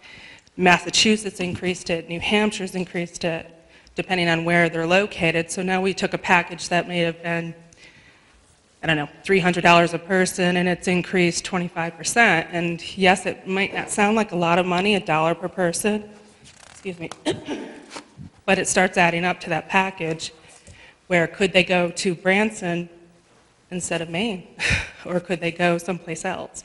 So that's part of it as well. I think there was somebody over here that had a question. Ken, did you have a question for this lady? But I don't want to open the door to everybody asking questions of this poor lady. I wonder if we pay buses to come, what that would do. It's quite clear they spend $200 every time they come. I mean, I wonder if more buses would come. And they shop, no matter where they are, and it doesn't matter if it's Freeport or a small little gift shop or a small little town. It's a shopping is a must. It has to be. If you don't give them time to shop, they get antsy. So it is a good resource to kind of look at. Okay. An option. Okay. Was there another? Yes, Frank. If there was a restaurant or a food concession or something like that, would the tour operators have to adjust their schedule to permit people the time to sit down? And is that something that's even possible? For us, because we Greg wants to answer it. Put together the package, we do the whole itinerary. So we map them from wherever they're coming to, all of New England and Eastern Canada. So for the majority of it, they're on their own for lunch. So yes, I can give you numbers of how many tours we put into the Old Port for lunch on their own. Would it be just as easy to put them at the Lighthouse for lunch on their own? Sure. Simple. Sarah. Can I follow up on that? I've been along this line. I don't know, Dan Fishbein, if you've thought any more about this, but your $2.5 million caught my attention. So have you envisioned a way that your scenario could be put in the park without it being excessively intrusive or tacky? And then it would sort of segue into paying buses to come rather than getting them to pay us a small amount. In other words, it's sort of big fish versus small. That's my first question. How do you do it without changing the nature of the park? And the second question is, have you considered how much revenue would have to be dumped in order to start pulling it out? Or maybe you haven't gone that far. Simple answer is no, I haven't gotten that far. But I think a lot of times we forget just how big the park is. It's enormous. And there's plenty of room to put in some food service and a bigger gift shop without it really being much of an impact. Excuse me, Mr. Fishbein. I would ask the folks up back who are making comments about Mr. Fishbein's comments to please refrain. I'm going to remind you, ma'am, of what you said when we started. You spoke once, everybody got their opportunity. What you're discussing now should have been done in the meeting. Sir, you're out of order. So are you. Sir, you're out of order. I'm chairing this meeting, and you are out of order, and you will be removed if you can't behave. Now, Mr. Fishbein was asked a question by a counselor, and that's entirely within the process that's outlined. I intend to have a calm and respectful meeting, and I think everybody's been doing a really good job till now. So I would ask that continue, please. So, Mr. Fishbein, if you need to finish your answer. And it'll be very quick. One other thought, and it might be interesting to have the tour operators comment on this, is if there are bus fees, but if a bus agreed to stay for 90 minutes and we waive the fee, would that be of interest? Because, from tours I've been on, my expertise is being on tours, it seems that there's a lot of things like that go on. The tour operators say, here's lunch, and by the way, we need you to stay at this place and this gift shop for the next 90 minutes. There must be something behind that. Okay, I think I think we need to move on because there are some more people up in the last couple of rows that want to make comments. And then if people want to come back to this, we can do that. But time is fleeting. So thank you, ma'am. You're next. Maplewood Road. Could you speak into the microphone, please, ma'am? My name is Betty Shea, live on Maplewood Road. Thank you. I don't think that Fort Williams needs to be a botanical garden. I think it's better a little natural, just to have a place to walk, have healthy, free exercise for young and old. And it should be free and enjoyable to all, even for people from away. Though I could afford a fee, I'd be philosophically reluctant to ever come back to the park again if people have to pay. Thank you. Thank you, ma'am. Priscilla Armstrong, 18 Avon Road. I would reiterate that I am annoyed at coming back and having to talk about this within 18 months of a referendum where the town resoundingly voted against fees. I am against fees, but let me be the first person to stand here and say, if the town needs additional tax revenues because they can't fulfill their obligations either to the school or to the roads or to the park, I'm willing to pay more taxes. However, I work in Portland and I walk on Baxter Boulevard, I go to the East End Beach, and I just last Saturday in the snowstorm sat and watched this lovely little documentary about lighthouses in Cape Elizabeth and South Portland. The high point being the restoration of Bug Light and how proud they were of having a park where people could go for free and enjoy the restorated lighthouse, the park, and the ocean. Most of the people, according to the statistics put forth tonight, are from Maine, and I find it appalling that Cape Elizabeth once again will try to take an area that we got for a very reasonable fee from the federal government and charge fees. It should be free. Thank you. Thank you. Fred Prince, 2 Rocky Hill Road. At the last town meeting, as the councilors know, I talked about changing the health insurance program for the high school. The savings I estimated to be $1 million. They also had, I just want to pass this up. Would you pass this down? Sure. I myself am tired about this fight on the fort. We shouldn't be charging fees. This is a gift. This is a trust. I have an idea. Presented it 3 years ago, everybody laughed. Said it wasn't workable. So I'm not going to come back again on it. Close your eyes for a minute. I don't know the name of the battery. It's on the right-hand side of the lighthouse as you look at it. It's falling down, has graffiti all over it. The idea was to turn that into, I think it's called a crematorium, into a place where you put urns of people who've died. Okay?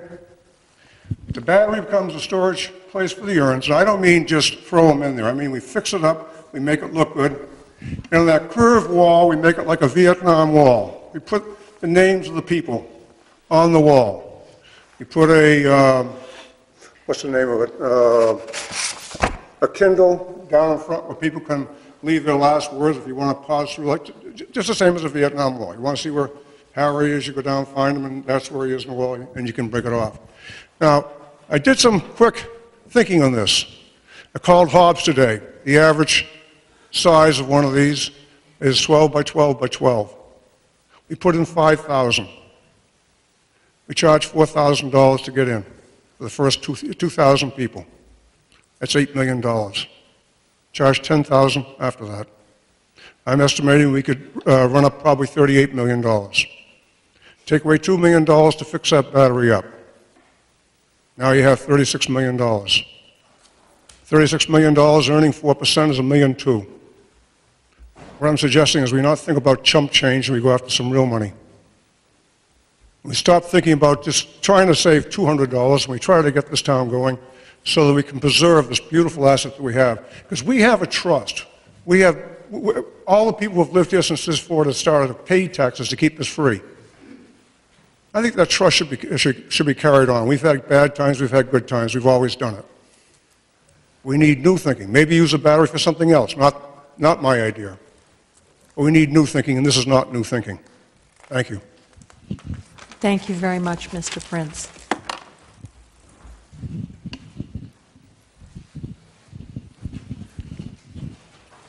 Herb Dennison, 63 Spurlink Avenue. I say to this council, you ought to honor the people's votes. It's been less than 28 months or whatever. The people voted no fees, and yet every time you turn around, you're coming up with more fees. You've heard things tonight, and so have I, about revenues and other areas. I think you've tried to cram too much, too quick, too fast. I think that you ought to get a forum, just like you, Madam Chairman, said tonight, and you ridiculed me in front of the public, I'll ridicule you, that you were going to let each one of us talk, and then somebody else, and then the council would talk. And you're the one that's caused the time delay because you haven't run your council meeting right or board right. That's my personal opinion. Now to get it back to your fort. It's a nice place in town. There has been a lot of state money and federal money put into that fort in the past since the town bought it to make it a park. You have monies for trails and monies for whatever you want for other places. If the people voted no fees, I think you should honor it. You found $20,000 fast enough to put up some sonar lights for somebody that might cross 77 once a week. And I bet there was never a survey made on how many people walk that crosswalk across that street. Slow down. You could never get this done for this budget and done properly. And I think the people have demonstrated tonight there's plenty of other ways of raising revenue without charging fees so you can honor the people's vote. Thank you. Thanks very much for sharing your views, sir. Next. Bill Edmond, 58 Spurlink Avenue. I'm against fees. I voted before. I've been to the council meetings before, the same thing. Most of the people I know, talk to, and I talk to quite a few from day to day, they're opposed to it. I think you say it was 28 months ago when we had this. I don't think their minds have changed a bit. And every once in a while I hear this gorgeous building being brought up. I don't think we need to restore that. I think that's somebody's pipe dream. That was not a real historic, have any real significant contribution to this town. I think the lighthouse is the attraction, not the burned out facility that now stands over there. Thank you very much. Thank you, sir. Next, I can't see who's, oh, thank you. Harry Hardy, 6 Charles Road. And just up front, I should tell you, I am a park ranger down there, and I am speaking as a citizen. I'm not speaking as a park ranger. I've been in town 38 years. My wife's been here all her life, so I am going to speak. I thought we had put the issue of fees to rest a couple of years ago when we voted. Apparently that's not the case. So I would just, the one thing I guess I need to say, you hear a lot of rumors and you hear about how they're going to implement these fees. Be very careful what you do, and try to remember, if you do decide you're going to charge a fee, that it isn't how much money you take in or how much money you handle, it's how much money you keep at the end. And some of these things that I've heard, and I haven't heard anything official, but some of these things I've heard I think are going to be very expensive to implement. And I think you need to, to consider that very carefully. And so I can't speak as a ranger, but if anybody on the council has any questions, I'd be glad to give my thoughts. I have some very strong thoughts about it, but I have to keep it to myself. Okay, thank you very much, Mr. Hardy. Somebody, I can't see where it's gone. I was a TV viewer. I was wondering, I mentioned excuse Oh, me. Carl Dittrich, 500 Ocean House, Tropical, Thank you. Cape Elizabeth, Maine. The Beach to Beacon, which sells out in 48 hours, which some of the Cape residents get shot out of, costs $35. If the fee was raised to $50, I still think the 5,500 people would come. $15 could go right to the Fort Williams. That'd be what, 75 grand. This year, boom, just like that. Another thought was, because at the very beginning of this, you asked for ideas of how to really make money. Maybe I was watching the hockey game, and James Taylor came on. Maybe we could get a national semi-nice act, where the town was guaranteed. It was run by an outside company, professionally, where the town would be guaranteed $50,000, $60,000 for 500 to 1,000 people paying $50 to $75 to see a James Taylor concert at Fort Williams, something like that. My wife heard someone ask about food, and the town manager there was no specific answer. Can we sell food? The Headlight hot dog, the bag of chips, the Coke, and the Sprite in a roped-off area with one napkin, one trash barrel, asking the people, do not move from there. And I think they would. And believe it or not, I think people from the town would love to go up there and have something to eat. In the summertime, I know they do the 500 or 600 grand at the little gift shop. At my little house, they ask 4 questions. Where can I get a lobster? Where can I stay? Where's Portland Headlight? And how much of the little house is on the water? I have no good answer for the where can you stay or where can you get a lobster roll. I've sent them down to the Lobster Shack numerous times, but they get logger jam down there. People have come in my driveway sweating because they've gone down there in a motor home, and it's a nightmare. Someone mentioned the park is huge. The park is huge. Couldn't it be off in a little separate area? If the town doesn't want to do it, if you put the ad in the paper for Portland vendors, if you had to get your application in on a Monday, they would be lined up on a Friday. To have the rights to Fort Williams would be fine. Maybe you don't even see it. There's just one little sign, food, up this way, and you gotta walk up there. It's not even a water view. Something like that. But like they said, we've already discussed it. They voted 62%, 38%, whatever it was. It's our gift to the world, and that's that. Thanks very much.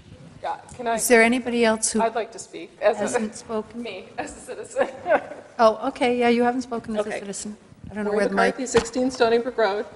Sorry. I just, I've heard a lot of comments about another commission or another board or, somebody to study what we could do for, vendors.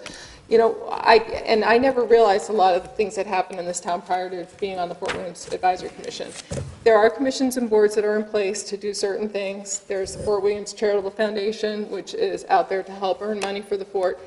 I grow concerned when I hear about adding more boards, more commissions on top of commissions that have already been appointed or charitable foundations that have already been instituted. I just would really urge everybody to start reading the minutes of the Library Fund, the Fort Williams Charitable Foundation, the Fort Williams Advisory Commission. None of this is done behind closed doors. It's all available for the public to read. It's out on the website. And I urge people to become participants in reading and commenting about what's going on in our town. That's it. Okay. Is there anybody else, any other citizen who hasn't spoken? Okay. Yes, but please go to the microphone. I've heard it said numerous times that... And could you state your name? I'm Bill Nickerson again. Thank you. Numerous times that there are 1 million or more visitors to the fort each year, and I've never known where that number comes from. One of the things that was done in this Council of Government study was on the 4 days that cars came in, they counted the number of occupants in each car, and the average was 2.2. So if we're projecting 190,000 cars a year, so we're up around 400,000. If you say it's 250,000 because our estimate is conservative, it's still only slightly more than 500,000 people a year that come into Fort Williams. And I think it's important to not have numbers out there that don't have some basis in fact. And these may not be the most perfect numbers, but they're better, I think, than I've never seen where the $1 million or the million visitors a year came from, and at least this gives us a little bit of a foundation upon which to make some judgments. Thank you. Thank you very much, Bill, for clarifying that. Given that no one else who has already spoken seems to want to speak at this point, and is there any counselor that hasn't spoken that wants to speak or ask questions? Okay. And given that it is 9:25 and the council has another topic on our workshop agenda tonight, I think I want to thank everybody who's participated tonight in this exchange of ideas. It was sort of an experimental format, and I know we ran a little long, but I personally think it was worth it because I think we got a lot of good input from everybody. I really appreciate your time and your ideas and your courtesy to each other, and thank you very much, and we will move forward with this process and mush around everything we've heard, and we'll work further on this and see where it takes us. So thank you very much.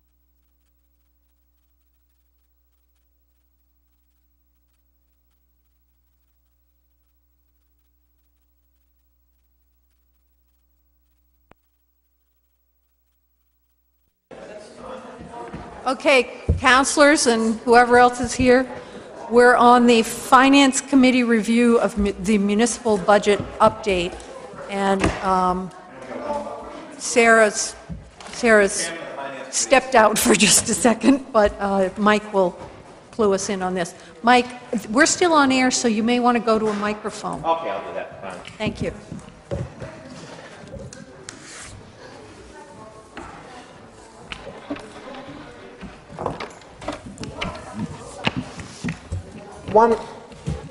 You want me to go ahead? Yes, go ahead. One of the council goals every year is to look quarterly at the municipal finances. And I apologize for not getting this to you today, but even when I left work today, I still haven't gotten the monthly financial statements from the official source. These were ones I just ran off at the computer. Can you guys hear okay? A lot of background noise.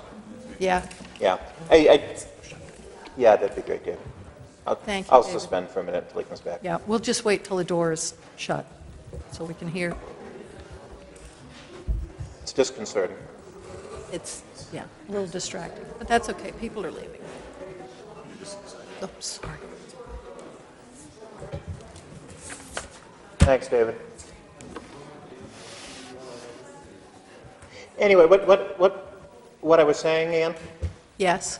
Am I on? Yes, I'm sorry, the technical guy is waving at me and I don't know what he's saying. He's saying, can you turn that? I think we're still on. Yes, if you're asking if you can turn that mic off, yes, you can. Anyway, I apologize for not getting this to you sooner. Unfortunately, this workshop is the first workday of the new year, so as a result, it was difficult to get everything in place. But what I really want to focus on is where we stand with revenues, because this is the driving force of a lot that goes on. And if you look at about the middle of the sheet, there's see near the bottom, there's an amount that says 3.152. See that one, 500? Yes. What's really important, I think, is the number next to that, the minus 224,975. If you look at the heading of that column, these are the municipal revenues other than the property tax. And in the last 6 months of fiscal year, well, excuse me, the first 6 months of fiscal year 08, this would be July to December of 07. Compared to the most recent 6 months that just ended last week, we took in $224,975 less than we took in that same period 2 years before. So these are actuals? These are actual numbers. Okay. And, it goes back to, some of the conversations that we just had at the workshop. Nothing's changed in 2 years. There could be debate that whether or not you want fees, but, you look at these numbers and it just tells you a different story. This is out of revenues thus far of the fiscal year. In FY 2008, it was 2,067. So we've lost more than 10% of our non-property tax revenues just on the municipal side of government. And this doesn't include looking at the schools with the state school subsidy over the 2.5, 3 year period. If you look at and it's tough to call the projections, but they're looking at about a $2 million difference. So, and if you annualize this 224, that's over about $450,000 over the course of a year. So these are real declines in revenue. Met at a time when most of the expenses, if it wasn't for doing some of the courageous decisions the council did this past year, we'd be in really tough shape. The variance from last year, the last 6 months of 08, the first 6 months of fiscal year 09, is $107,505. So what this shows is that we've lost, almost about the same amount of revenue equally in the last 2 years.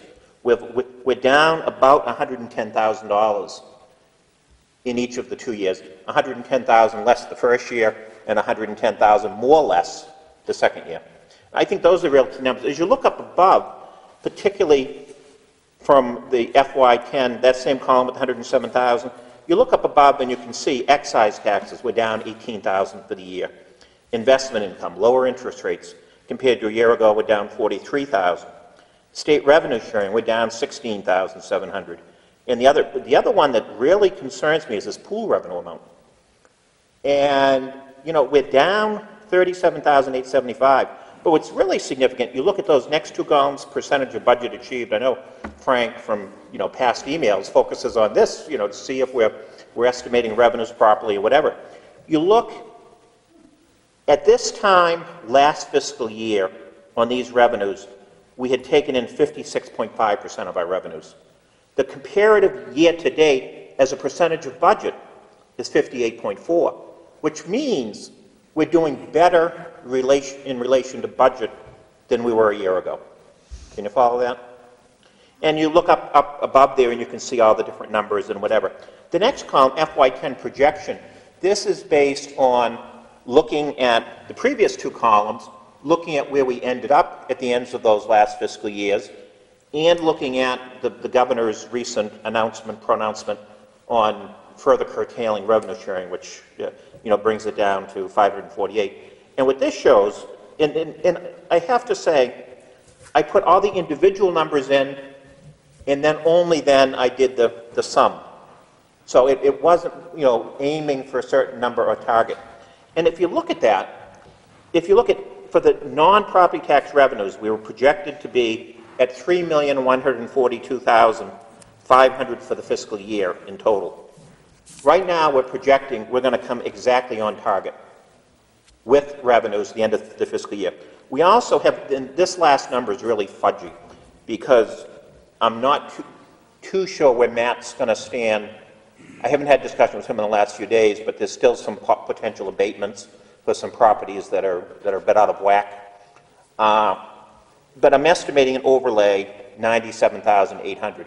That's monies that weren't budgeted, that the tax rate was set higher than in the end we needed. It's because there was more valuation overall than the budget predicated. So I'm estimating that. So this shows that when the fiscal year is complete, our revenues with all of these ongoing revenues, we expect to be at 100% of budget exactly, and that if you add the overlay, we'll exceed the budgeted revenues by 103%. Any questions? By 3%. By 3%. Nice. Yeah. Which is, I'm sorry. Shoot. I'm glad you're, I'd like to say I was testing if you're awake, but I know better. The other issue we have is, property tax. Wait, Mike. Yep. He's going too fast for me. So can you backtrack to the sentence you made where basically you read us as saying the fire and death report, and then you're like, but this is great because we're coming out exactly where we projected and everything's fine. I missed the leap there. Why are we fine given that everything's down? Why are we what? Why is it coming out exactly how we projected? Because we estimated it would be down. We estimated well. We knew it would go down. The budget reduced revenues, and the budget, there's a lot of ups and downs in different categories, but the numbers show that it all nets out so that we expect to meet budget almost exactly on revenue. So you didn't predict by category or anything, it just happened, you just predicted conservatively in everything, and... Well, as it turns out, some things I did conservatively and some I did liberally. I overestimated revenue sharing based on what's happened. We're only going to get 89% of that. But the one that really worries me is the pool. Because do you know why? Can you speculate why that is? Have they not brought in money the last... I don't know. I need to, I began to look at the numbers before I had the final numbers, last week before the holidays, and I usually don't bug staff over the holidays, but it's a concern. They eliminated the employee discount. So you have a lot of people, teachers, who did not take memberships, because I swim there every day, and there are less of them, because I just signed up for my pool membership today. There's no longer a volunteer or an employee discount of 20%. Now that doesn't sound like a lot of money, but a $300 per year membership, that adds up to some serious dollars. So there are less memberships made. When it comes time for budget, maybe we could get some more precise information about what's happened to memberships and stuff. Just the membership versus the price differential. Because I would think that the walk-in folks on the weekends might be going up because with the poor economy, that's a pretty cheap way to spend 2 or 3 hours to entertain your children. You look at the 2-year cycle on pool revenues. We only took an $8,000 hit the first year from the year before.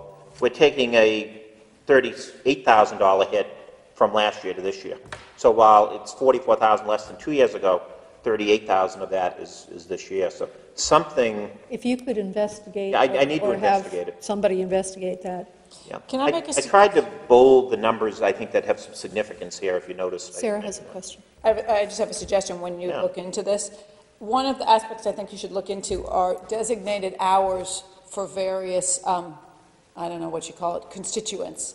Because I happen to live with a person who works and tries to get in swimming laps, who's highly discontent with, because he thinks he gets so squeezed. It's basically the people paying the full rate, freight that end up having a half an hour after work before the whole night thing comes in, because they favor the specialty things, the this, the that, the open swims.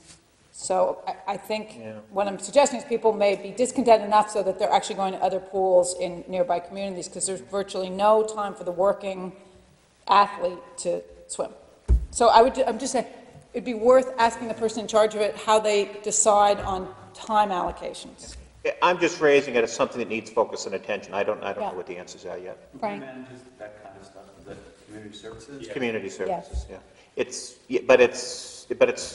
a weird, it falls back onto me rather than on the It's a town superintendent. facility, Yeah. but it's sort of. Janet fixed in between. Hoskin It's supervises a perfect Donna example of the Weatherby. one-town concept. Yeah.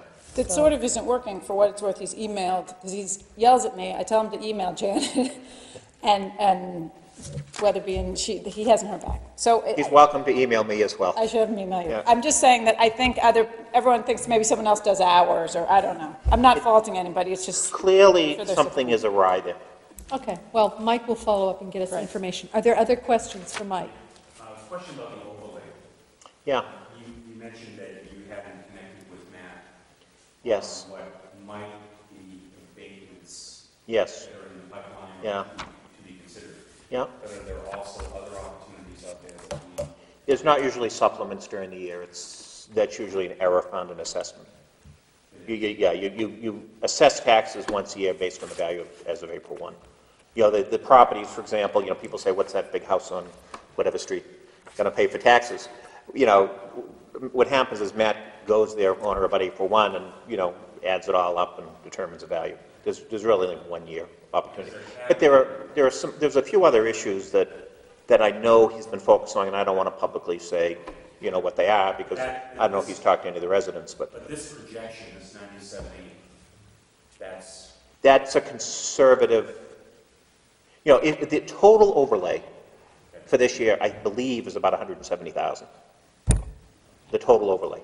There's 100 of it that I'm estimating that even when he is completely done with his work, there'll be at least that. And I don't, this is, again, this was something that because of the way the fiscal year fell, the calendar, and you were meeting on the 4th day of the month, I didn't have as much time to analyze. That's a placeholder, but I think it's at least that. Frank? How did you, given what you knew about the first 6 months of the year, how did you adjust the forecast for the remaining 6 months? Were it the original numbers plus the actuals of the first 6 months? It was looking at what we usually earn in the last 6 months. Particularly, I spend more time on the more major revenues. I look at what the total actuals were. For example, clerk's fees. Right now it's only 35%. It looks low.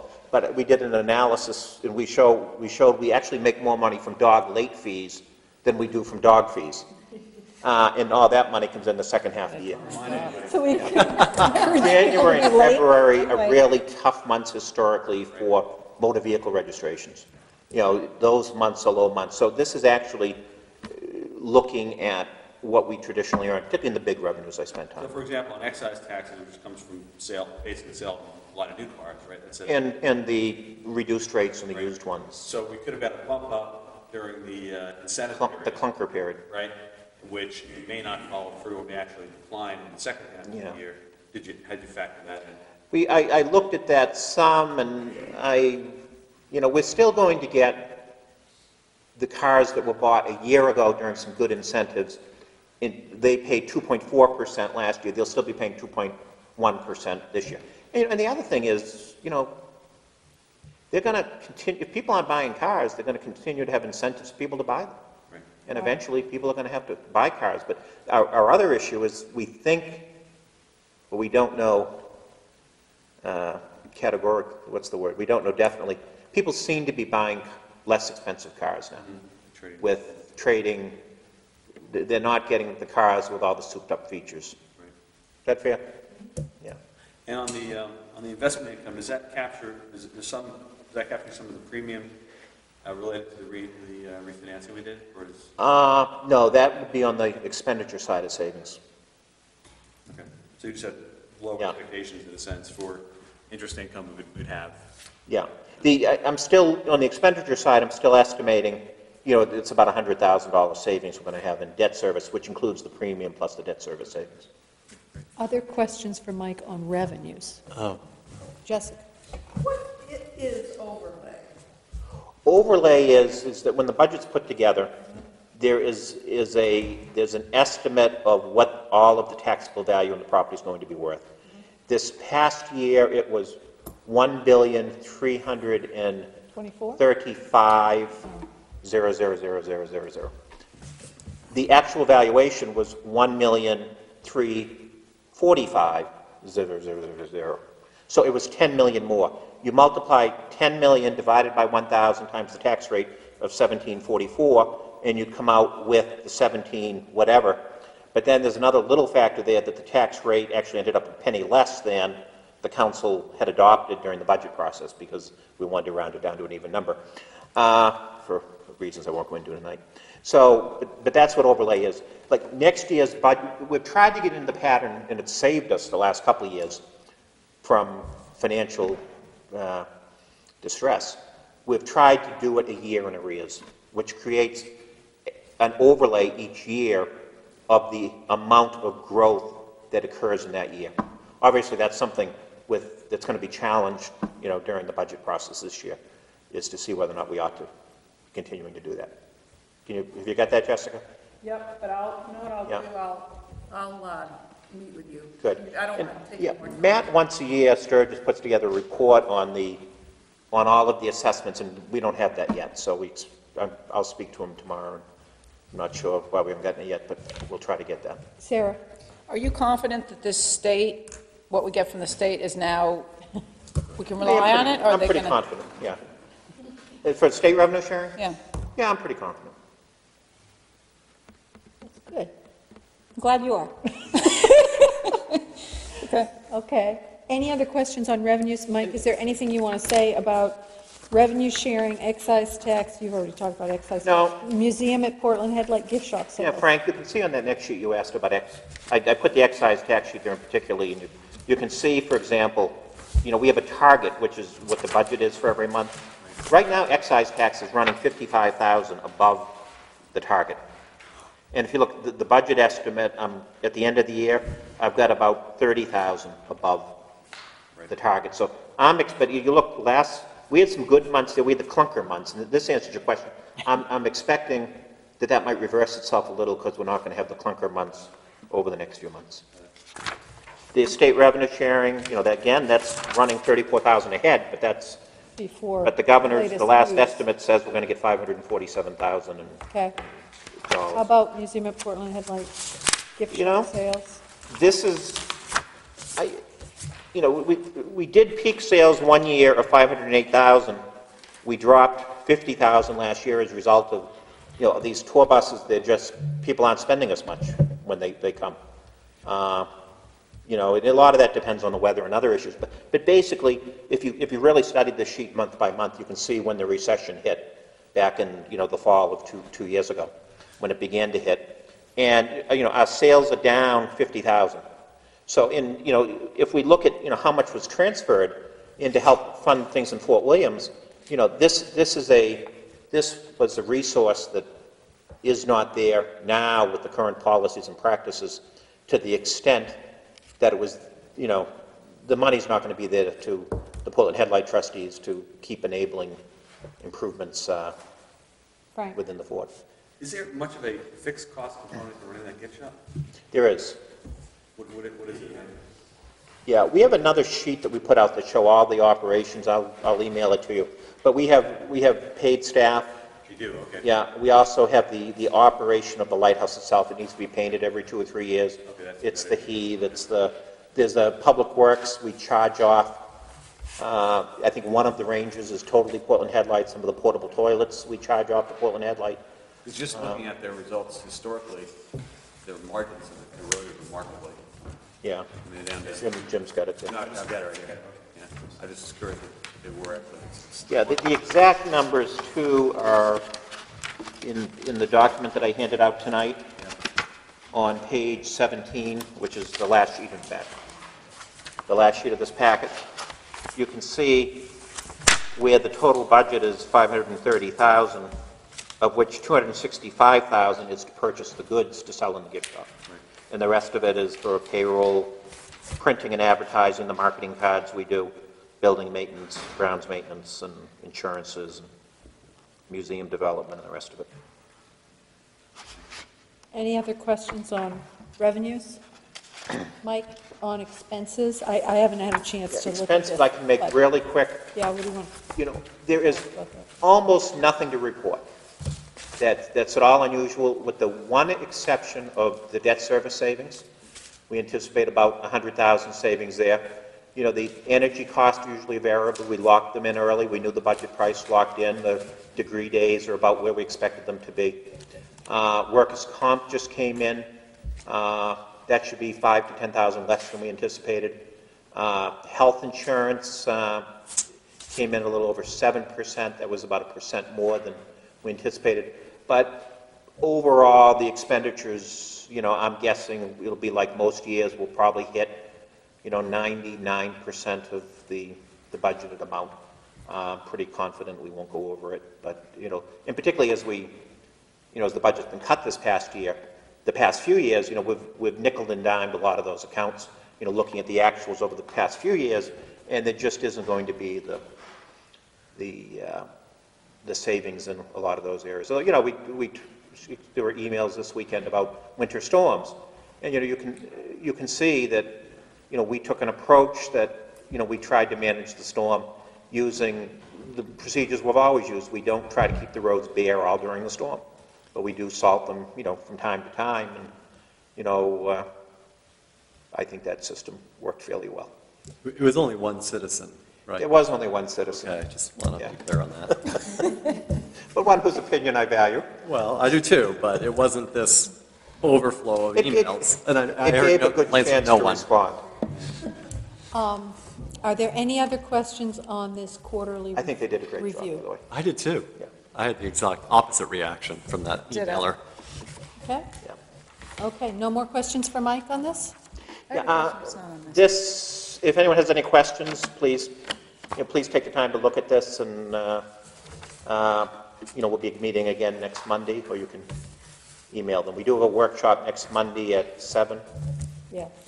Half hour before the council meeting to talk about goals a little bit. Yeah. Goal assignments. So half an hour, and then the council meeting's at 7:30. And if we just have scheduling or whatever else to deal with, I do, it's almost 10 o'clock, I want to let our poor tech guy go if our workshop is done. Is our workshop done? Okay, thank you. Jason Adjourning? or whoever, Sure. you can turn off the mics.